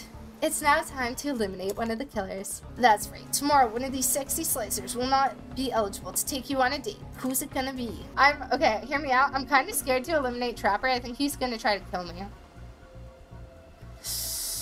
Worth, though?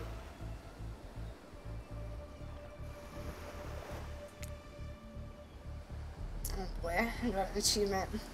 This is very simple. Trapper, you scare the living shit out of me. You're eliminated. That's fair. Honestly, though, I don't care. You suck. But not in a good way. You bore me, you personality-free maggot. It wouldn't even be fun to kill you. Which I was totally going to do tomorrow, the first chance I got. So really, this is a win-win for both of us. Still might kill you, though. Out of the principle of for eliminating me. I'll sleep with both eyes open and have fun on your date tomorrow. That's not ominous at all. Now that you've broken the heart of someone heartless, you should go get some shut-eye. And don't worry too much about the broken heart you left behind, because of course they'll be receiving a consolation prize. They might not get to go home with Ephie when this is all over, but they'll never sleep alone again. That's right, we're sending our eliminated player home with their own mostly new trickster body pillow. I'd love to know who had it before. The next best thing to the real trickster. It might not hug you back, but it definitely won't try and stab you. And how do we know? Because I've tried it. And that's right, it's Dwight Twisted. Alright, well, you know, sometimes I should read the whole thing before I start saying things. It was tested by Dwight. We got that now. Claudette, approved. I hope you sleep well tonight, Ephie. You're my hero for what you've accomplished. How can you sleep tonight knowing what you've done? No, not because of the guilt. I mean knowing that there's a legit homicidal maniac who hates you so close by. How can you sleep tonight knowing what you'll do tomorrow? I don't know how you'll do it, but you better go before Dwight and Claudette come back and put you to sleep themselves. You know these two. Schedule, schedule, schedule. Wow, what a crazy way to end the day. An elimination? I didn't even know it was that kind of game. Absolutely, Dwight answers that question. Yep. Let's check in with everyone, especially our loser. Everyone deserves a send-off.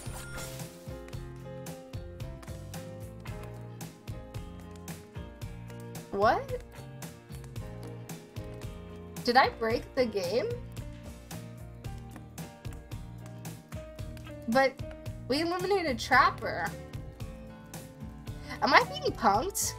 We'll see how things go tomorrow, I suppose. I'm not expecting anything. I tend to shut my mind off during hard times.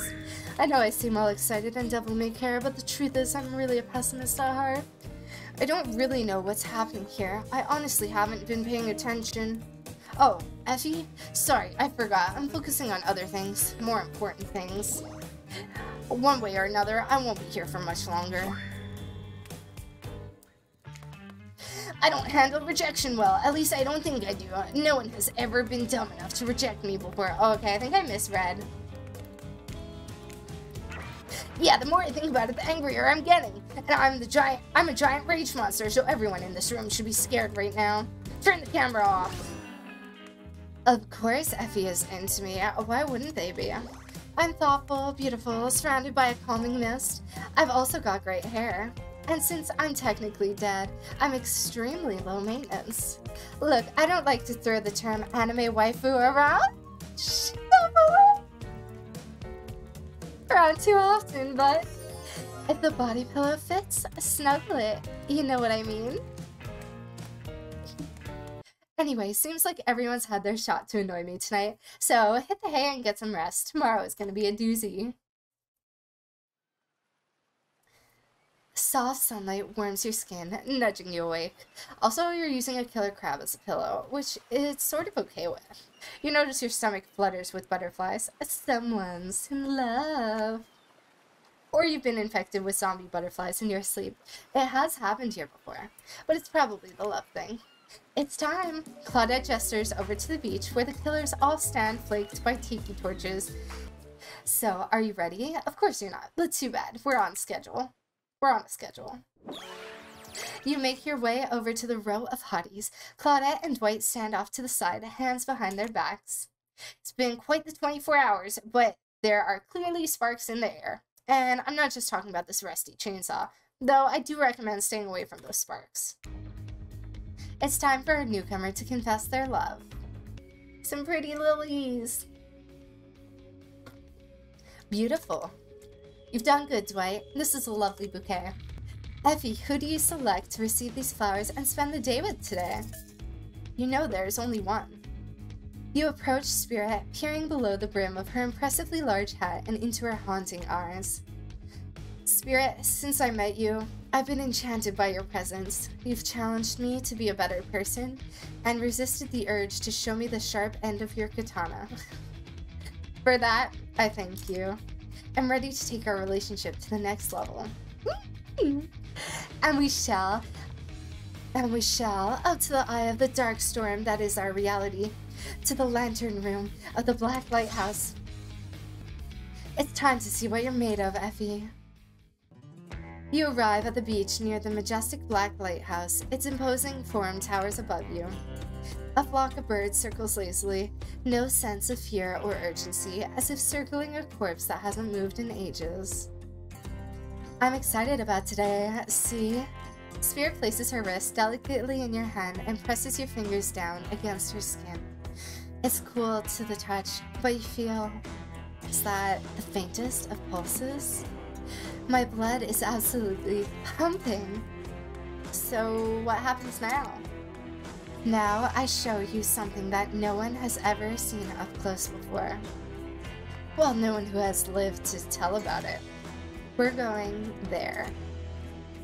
Spirit points to the top of the lighthouse amongst the circling birds. What's actually up there? Have you seen it? Wraith! Get out of here! Why are you intruding so much? Hey y'all, how's everyone doing today? I should have eliminated him. Hi Wraith. You sure seem chipper today. Something strange is definitely going on with this guy. Well, something else strange. Something different than what's usually going on. Wraith takes a deep breath, sucking in the ocean air like it's the greatest air that has ever been sucked. Ephie, thank you. Thank you for choosing anyone else to go on a date with today. Alone again forever. This is how I was meant to be. I feel alive. Are you done? We're kind of, you know, on that date you just mentioned.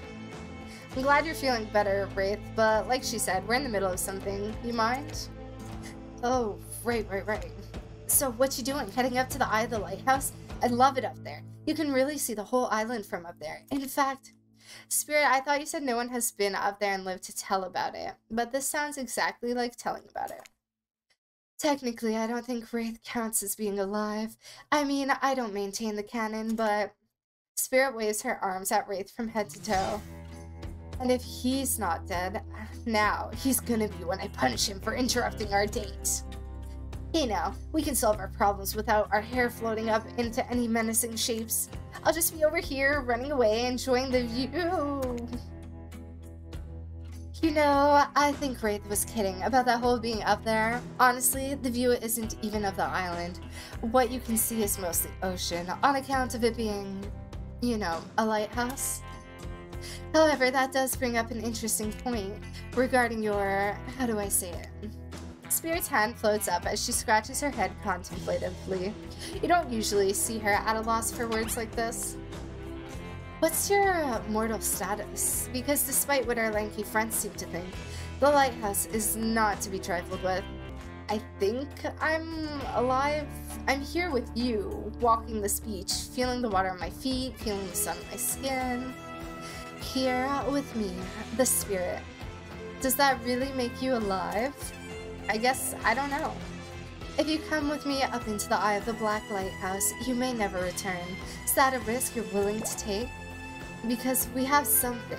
I won't deny it. I feel it. I'd hate for you to simply turn to ash. If we were to commit right here and now to figuring this out as friends, we could put that risk off for another time. Just be friends? Ouch. Is this her way of letting you down easy? I don't know if I want that. Friendship? I want you. That's why I choose you. I don't need another friend. I want something more. I'd risk my life for it. Spirit smiles a quirky, devilish smile. Right this way. She's so cute. Inside, the lighthouse is almost pitch black. It was seemingly day when you stepped through the door, but inside this place is like a void. The last thing you see as the final rays of sun leaves you is a horrible sight, a petrified body laying on the stairs, reaching not up but down as if it had been crawling. Watch your step. The things we do for love. When you arrive in the lantern room at the top of the Black Lighthouse, you breathe a sigh of relief. The light is out and seemingly defunct. Dust cakes the room as though it hasn't been operated in a century. However, somehow, it was just morning a moment ago, but now it's night. What do you mean a moment ago? We've been standing here looking out over the ocean all day. I've really enjoyed the peaceful time together with you, taking in the view, standing in complete silence for hours. It was kinda my perfect date. Really? I don't remember that. I just called it the perfect date and you can't be bothered to remember it? What kind of game are you playing with me? I want to remember it, it's just that for some reason my mind is completely blank. But hey, I'm not dead. Oh, you're already dead, and have been this whole time. That's true. Maybe we'll never know. It doesn't look like the light is working. Even turned off, the light has a power to it. The massive line refracts moonlight through itself, a subtle sparkle that has a hypnotic effect. Maybe that's where the day went, staring into the light as the sun fell and the moon rose. Thanks for spending the day with me. I really had a good time. I did too, Spirit. Anywho, it's time to go. Here, let me just flip on the light for the staircase so it's easier to get down. The stairs look pretty dark. Maybe it... Spirit is interrupted by a strange hum, and then it becomes frighteningly clear to you. That switch wasn't for the stairs. It was for the main lantern, a lantern that is now beginning to power up. The faintest smell of burning begins to reach up to your nose. Oopsie, it looks like maybe that switch wasn't for the stairs lights at all. Don't look directly into the light. Open your eyes and look only at me, and I'll keep you safe. Alright. Oh, okay. Perfect. Oh, perfect. Perfect. Perfect. Are you okay? You seem okay. I hope I haven't ruined this by pushing you to do something you weren't meant to do. You're so brave. Maybe not so coordinated, but certainly brave. I'm so lucky that you put yourself through this for me. It shows that you're real. Despite your attempts to resist it, the incredible force of energy from the Black Lighthouse's lantern's eye refuses to subside. No, it cannot be ignored, and it doesn't matter if you look directly at it or not. In the end, that was just a trivial game. This is real life and real magic. You stare at it now, and its power penetrates your mind.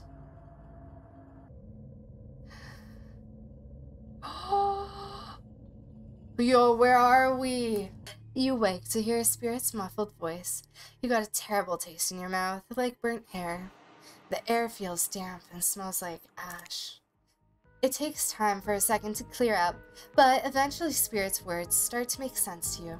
However, it's clear she's talking to someone else, not to you. You know how sometimes people say it's not you, it's me? Well, this time it is you, and it's also me. I can't believe I thought you would change for me. I can't believe I thought what you were doing was a sacrifice. He never gave anything up for me.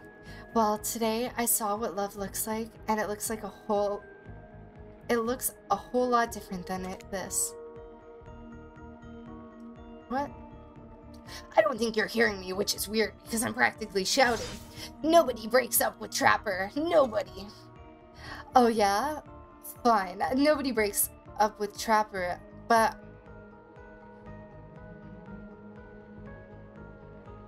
Yo. Spirit and Trapper were dating? What? Oh yeah? Fine. Nobody breaks up with Trapper, but I'm not doing that. I'm dumping... Don't you say it! I'm dumping Evan McMillan, and there's nothing... Wait.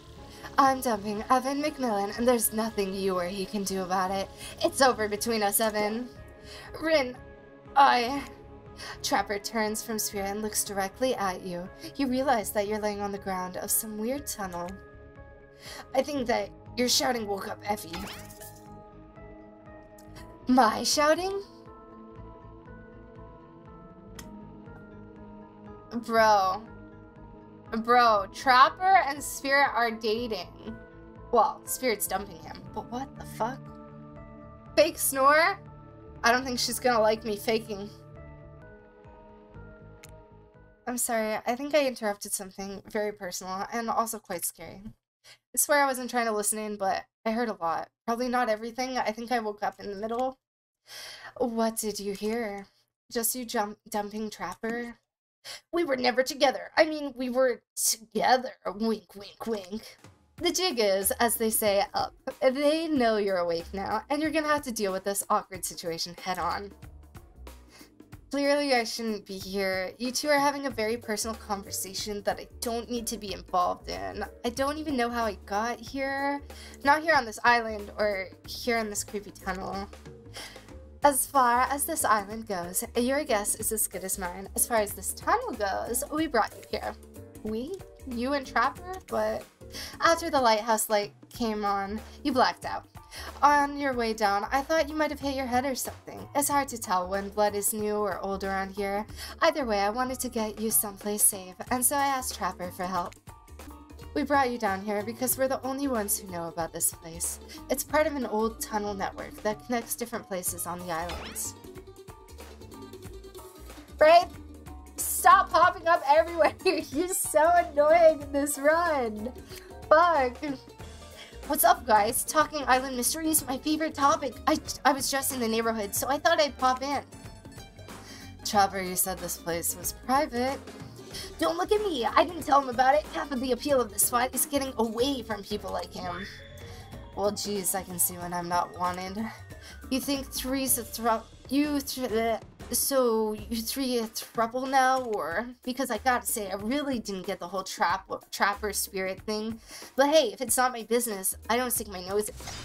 We were not a thing. Nobody traps the Trapper, not with traps or with relationships. And you do realize you're sticking your nose in our business right now, right? Wow, so hostile. If you don't want to talk about it, just say so. Anyhow, this tunnel has some very interesting features. If you head about 50 meters down that way, you'll find... Get out! Wraith looks around, just to be doubly sure that Trapper is addressing him. I was just leaving. I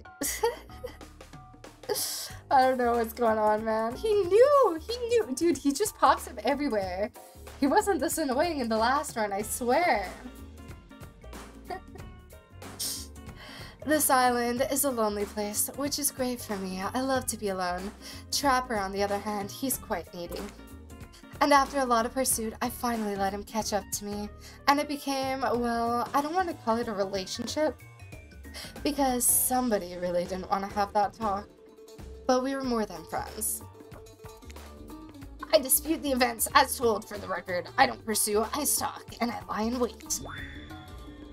Seeing eye to eye was not one of the things we were good at. If you know anything about me by now, it's that I'm on a quest for revenge. Exactly. What you might know about Trapper is like a great classical maestro. What you might not know, Trapper is like a great classical maestro of revenge. Trapper blushes behind the mask. That's one way to compliment a killer. Revenge against friends who had turned their back and betrayed him. Revenge against his father for making him into a monster. Revenge against the barista who wrote Ewan on his cappuccino, knowing his name was actually Evan. For someone who thinks about revenge as much as I do, Trapper is an inspiration. And then you came along, Ephie. You showed me that it's okay to be lost, to feel pathetic, to push on when you have nothing real to offer anyone. You showed me that life after death can be more than just an obsession with revenge and mind-blowing sex on the ground in the dark cave or a dusty old tunnel. So we know, you know, we all know.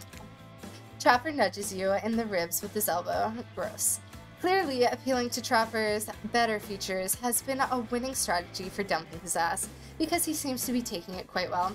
This dude got dumped by Spirit, we got him off of our dating show. This whole half-ass dating show parody thing. At first, I obviously thought it was a lame idea. What kind of moron thought there was an audience for this? But then we spent some time together and I realized there's something actually real here. And I don't want to give up on it. I don't want to give up on us. Listen, Ephie, while you were knocked unconscious by some minor head trauma like a total weakling, Spirit confided in me that she has real feelings for you. I took it extremely well, naturally, because I trust her and value her opinions. This storyline is blowing my mind. That doesn't mean I trust you. If you want to get to her, you have to get through me first. By passing Trapper's Test, trademark, coming to Behavior TV Sundays at 8 p.m. Welcome to Trapper's Test. Answer my questions correctly or die by my blade. Question 1. What's Spirit's real name, the one given to her by her murderous father, which she only lets her real friends call her? It's Rin. I already know this. Hell yeah, you got that one. Don't celebrate yet. Question 2. What lives inside Spirit? A dragon. Sure, everyone knows that. They won't all be this easy. Question 3. Where did Spirit work back when she was a normal college girl before she was hell-bent on revenge? A restaurant. I know, to think I would date a waitress. Don't tell my father I ever mingled with the help like that. He'd be so disappointed in me. Question 4. What's Spirit's favorite color? It's not really a color, though. Okay. All these questions largely superficial? Sure. Maybe I didn't get to know Spirit that well. Maybe that's why she dumped. Maybe that's why it didn't work out for us. Who knows? Question 5. The final question. You got this, Ephie. According to Spirit, what's worse than being dead? Oh shit.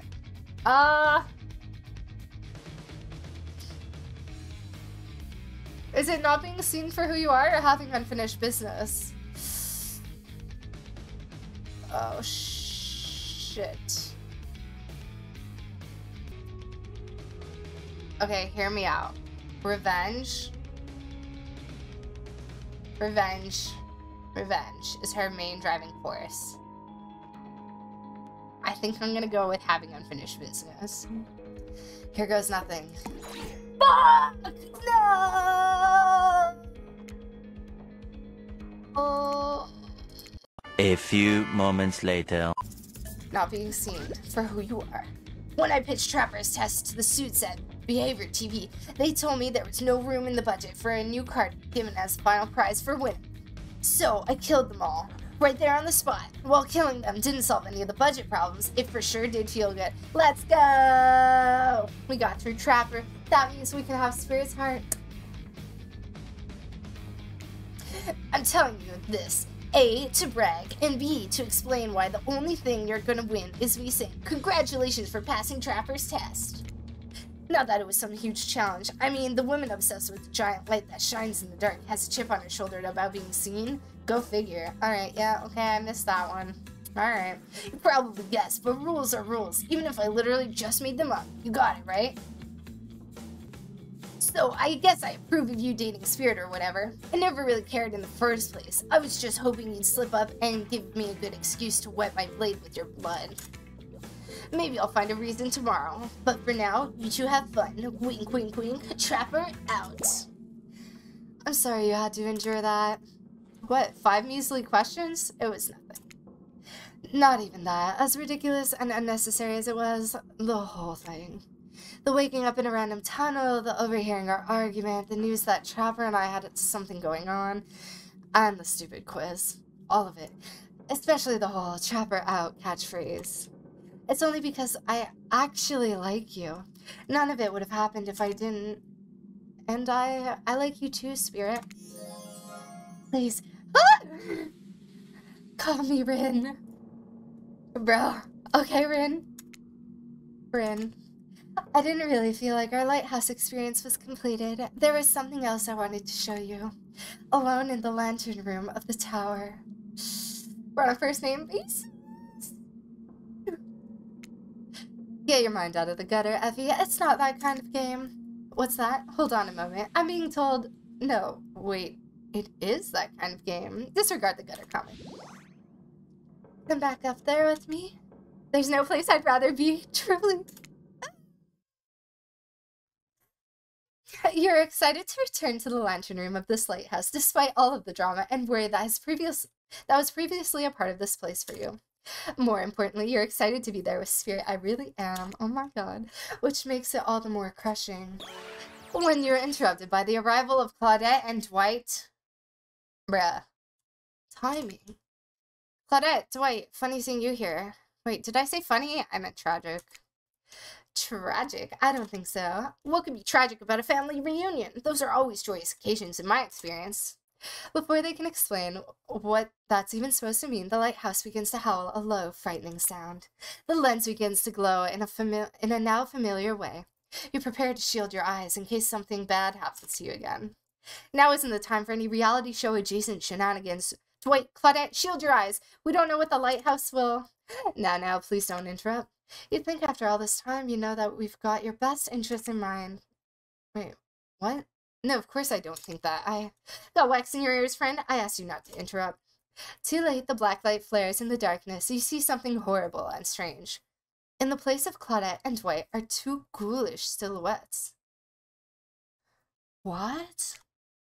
But before you can focus on them, the light passes and the 2 survivors are returned to their normal states.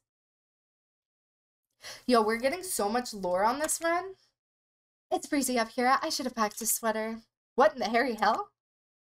Hey, watch your language. You shouldn't speak that way.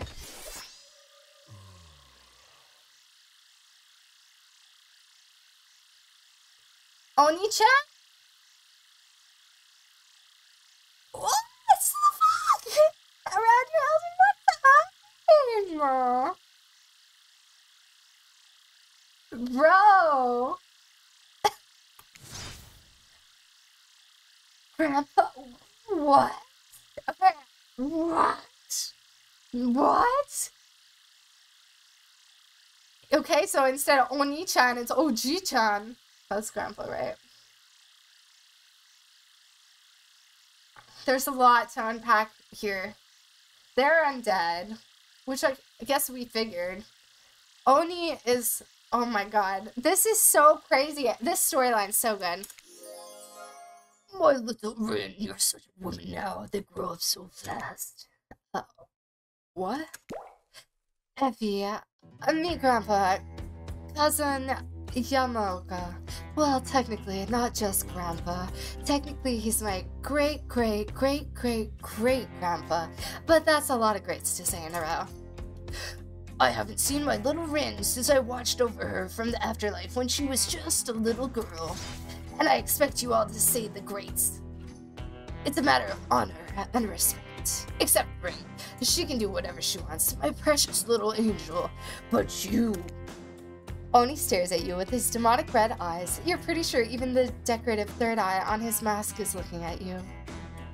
Oh, what is happening? I'm not sure what a peasant like you was doing so close to a descendant of the noble Yamaoka bloodline in the first place. Dirk, Claudine, explain what's going on to me. It's White, sir, and Claudette. Remember, we explained to you that you were going to come meet with your great-great-great-great-granddaughter suitor and to give her withhold your approval. 5 greats. Great-great-great-great-great-grandfather, sir. Your honor, master, sir. Wait, he's a samurai, not a judge? Grandpa, they must have summoned you here because they think you have great judgment, and because if they summoned my father, I would be too distracted by torturing him for all of eternity to continue with the rest of the... whatever this is, show, game, experience? Ah, yes, that makes sense. Only a man of my own power and magnitude can help. Self-important much? Nice to meet you, Kazan. Kazan? Only my friends and family call me Kazan. Those who tremble in fear at my presence call me Oni. You're seeing a serious resemblance to Trapper, and not only the sheer size of the man that Oni is, but also his attitude. Apparently Spirit as a type. You sure you can or want to measure up to that, bro?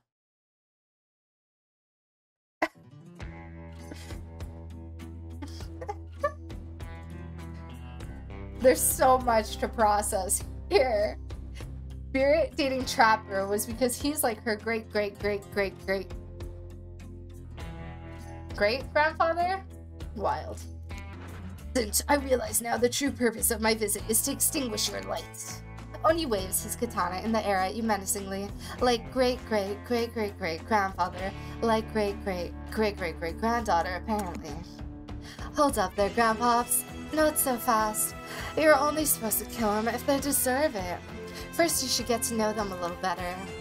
Young people these days, always waiting to kill people, insisting they must deserve it. Back in my day, you did what needed to be done because your nobility depended on it. In this day, for such an imposing presence, he sure is giving off serious old man yells at cloud vibes. This is so good. So good. You see, when I was a young man, we didn't have foreigners in our land. Didn't need them. We had an abundance of culture already. A little too much, if you ask me. But I didn't make the rules. The rulers did exactly how it should be. Oh wait, I get it. Sweet Rin, my beautiful descendant. You've invited me here to do what you're too kind to do. Bash this jerk's head in. Claude, Doris, fetch my elbow. Rin, wrap your robe around this mongrel's hands and hold them still. We'll splatter their brains on the bench together as a family. Grandpa, no. That's not why I invited you here at all. In fact, I didn't invite you. Claudette and Dwight did. Oh, haha. Yes, sure. Wink, wink, wink. This whole saying wink out loud thing is getting out of hand. Him and Trapper really do have a lot in common, don't you say? I swear, Ephie has a good soul and a heart of a warrior. They fought for my love in their own way, faced down death more than once, and put up with their fair share of nonsense. Nonsense, which seems to be endless. Can we, I don't know, wrap this up already? Of course, who am I to expect anyone to wait around for my approval? I've only been hanging out as a ghost and watching my bloodline be polluted by cowards and quitters for 5 generations. Just come give your ancestor-in-law a hug. Sword drawn, Oni beckons you closer. There's no way he has ever hugged anyone in his entire life. I think I'm good over here, actually. Rin, now push them my way and I'll split them in half. The sacrifice of this usurper to the Yamaoka bloodline will surely bring us back to life and set us back in the course of honor. You're so silly, Grandpa. We both know only one sacrifice can get our family back on track. Revenge on my father, your great-great-great-great-grandson, traitor to the Yamaoka line. The lust for violence in your voice, it fills me with cheer. I'll never forget who I am. I suppose if this is the person you want to be with, to go on your journey of bloody vengeance with, I should trust your judgment. The strength inside of you blooms from the same cherry tree that was planted centuries ago by our shared ancestors. Ooh, that's where the cherry tree comes in. And if Ephie... I just fucked up my own name. And if Ephie ever treats me poorly, you have my word. On our family's honor, I will wield my katana and gut them like a fish. A tear rolls down from behind Oni's demonic mask. Oh, he's so proud. Be well, Rin. I will see you again soon. Now let's go. Servants Clint, Dennis, return me to the stables. I assume my dragon has been fed and tended to? Yes, sure. I swear this is still better than dealing with the trapper's dad. Oh, sorry, this is me. I'm sorry if I was disrespectful of your great-great-great-great-great-grandfather. He seemed like a very special man. I realize I will never measure up to someone like that. A warrior with a hell of a fashion sense. I mean, that mask. Whew! Don't worry, I would never expect you to. Or want you to, really. If all I wanted was the biggest brute alive, I'd be down in Trapper's Cave right now, avoiding his vintage bear traps. But that's not the life I've imagined for myself. The sense of abstract duty, anger at a world changing around me, a lust for blood, that's no way to live. And yet, as you now know, that is the Yamaoka way of life. Forever I'm cursed to battle against the dragon that lives inside me. Or at least, maybe I was, until now. Oh my god. Call me the dragon tamer, baby. You haven't won this game yet. Please don't ruin it. Sorry, I have no idea where that came from. I think we spent enough time in this lantern room. We should get back to the beach. I think I'm doing good. The moonlight sets a romantic mood as storm clouds roll in and surround the black lighthouse. You know, the sun might have set, but if we wait long enough, it will rise again.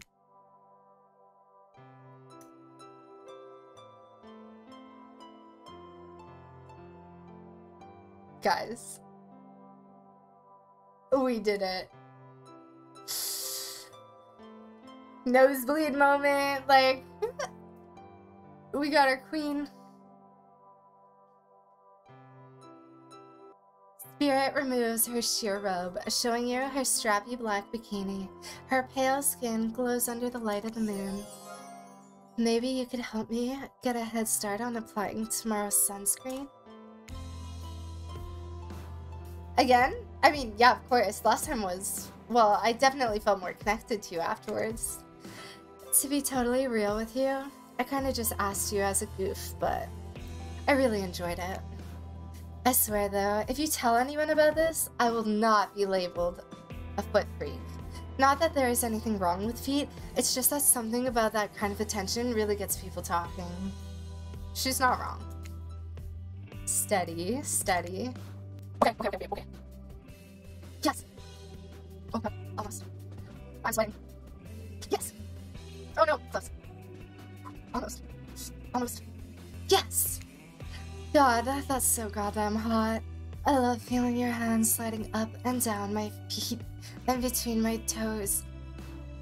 My skin has never been more moist. This pains me to say. Pains me. I love Spirit, but this hurts me. Get up here right now. Oh my god. Guys, look at this. She got little hearts in her eyes. Before you can find a towel to wipe off your lotioned hands, Spirit grabs you and pulls you in close. Her lips lock onto yours. They're surprisingly soft and warm. The sensation is incredible. Clouds cover the moon and you find yourself on the beach with Spirit in complete darkness. You can feel the narrow straps of her bathing suit come undone and come to life. Shit! Snaking through the air, wrapping around your body, lifting you up off your feet. Come here, you. So this is what it feels like to fly.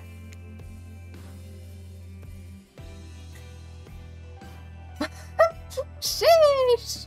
As Spirit pulls you close, you feel bits of glass press into your flesh. Pain and pleasure mix and wash over you like the ocean. Salty air stinging your skin as you writhe against your undead lover. The lighthouse howls. In the darkness, that's like... In the darkness, you're pretty sure that Spirit lets the dragon inside of her take over.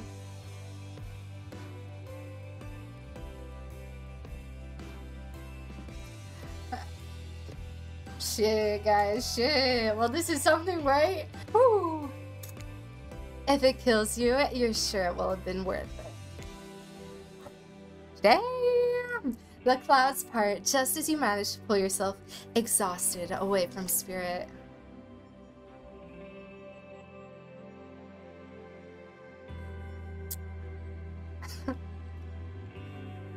This glass was inside a Spirit and now it's inside of us, guys. A chunk of broken glass is lodged in your shoulder. When you pluck it from your skin, it drips blood. Sorry, I think this got stuck to me you know, I was having the best night of my life. Spirit drags her fingertip over the sharp end of the glass shard. Woo! Fuck! Dude, she's so great! Keep it. Consider it a memento. I will treasure it forever, Queen. It will go in my shrine of spirit. I've got plenty more where that came from.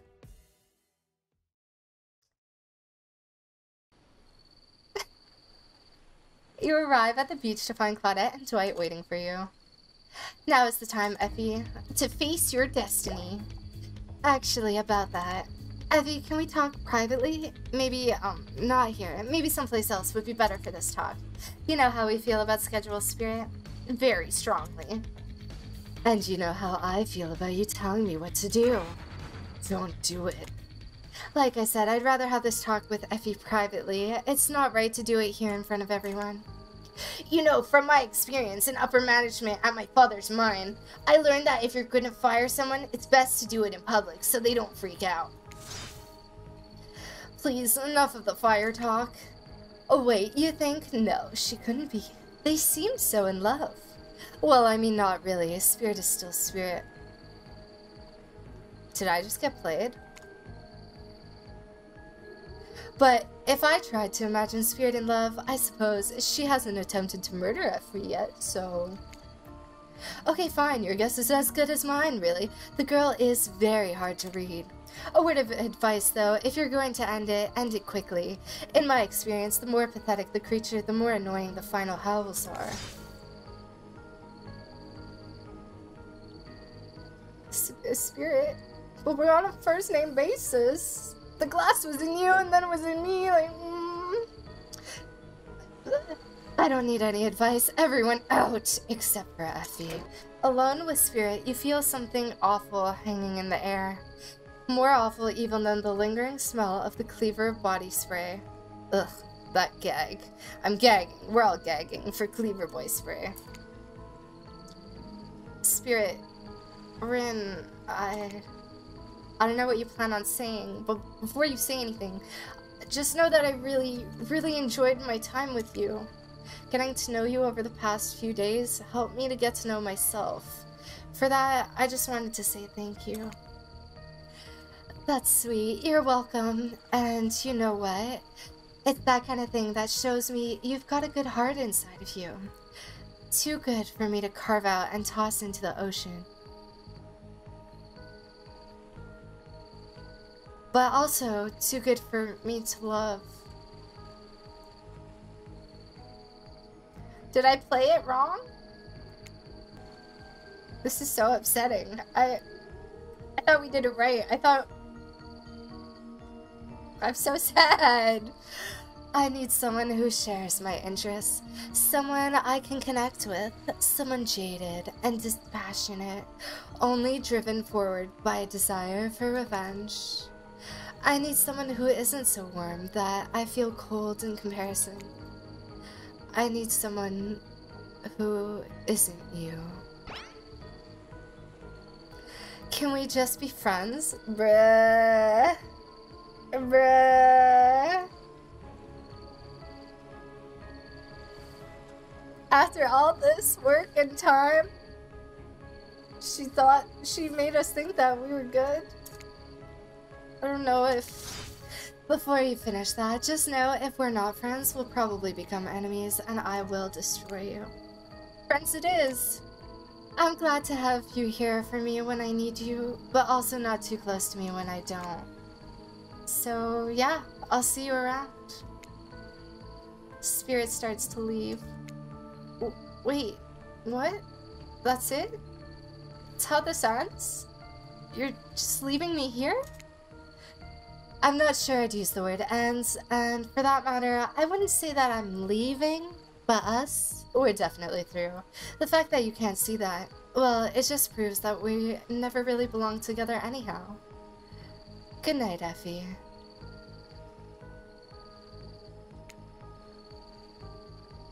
What the hell? I just spent all this time on this island doing everything I can to get to know you, only to be told that I should leave the chocolate factory through the side door? Bro, accurate! I don't know what that means. Anyway, I said goodnight, Ephie. See you around. Jeez, I'm sorry. What a bummer. Hey, why did she keep saying she'll see me around? Gosh, I have no idea. That's so cute! They're all cheesy! I got the achievement Friends Forever. And so, my precious killers lived happily ever after. As they should. Learning to love themselves first and foremost. This is so cute! Oh my god! Bro, I didn't know how much I needed little chibi killers in my life. Holy shit. Oh god. Whilst trapped in a never-ending cycle of torture of my design. Wait, did I just spoil my true identity? You made it this far. You should probably know that. Though you'll have to play again to find out more. Goodbye, Ephie. See you again later. And again. And again. And again. Forever. This, I'm not gonna lie, this playthrough, I think I enjoyed this a lot more than the Wraith one. It was good. The Wraith one was good, don't get me wrong. But the elements that were thrown into here, like Oni showing up and like the things got see me, and I mean, I can't not love Spirit, you know? Like, whew, there were highs, there were lows, you know. We had a magical night with Spirit, and then she gave us a piece of glass that she stabbed into our back and tore out our hearts. But I guess I'd rather have her in our life as a friend than as nothing at all. And what the fuck? Can we just talk about the fact that Spirit and Wraith were dating? Like, what? They were a couple? And then, again, Oni showing up, and then Claude and Dwight being undead. I feel like the more we play this, the more, like, lore we're unlocking, and I love it. Well done, behavior. I fucking love this. I can't wait to play it more. I gotta find out if there's multiple Spirit ends. Like, I gotta know. Damn. So hopefully next time I play this, I think I'm a little bit heartbroken from Spirit. I know that there's Trapper and Huntress, and I should definitely do those runs too. But I high-key want to see if I can get a Trickster ending. I'm so glad that we... Like, I don't even have the right words. That was such a roller coaster of emotions and surprises. I'm so glad that we did another playthrough. I hope that you guys enjoyed it. Thank you guys so much for hanging out and watching this. I hope you all enjoyed the playthrough. And I hope you all have a lovely night or afternoon or morning, whatever time it is for you. Thank you guys again for watching. I'll see you guys next time. Bye!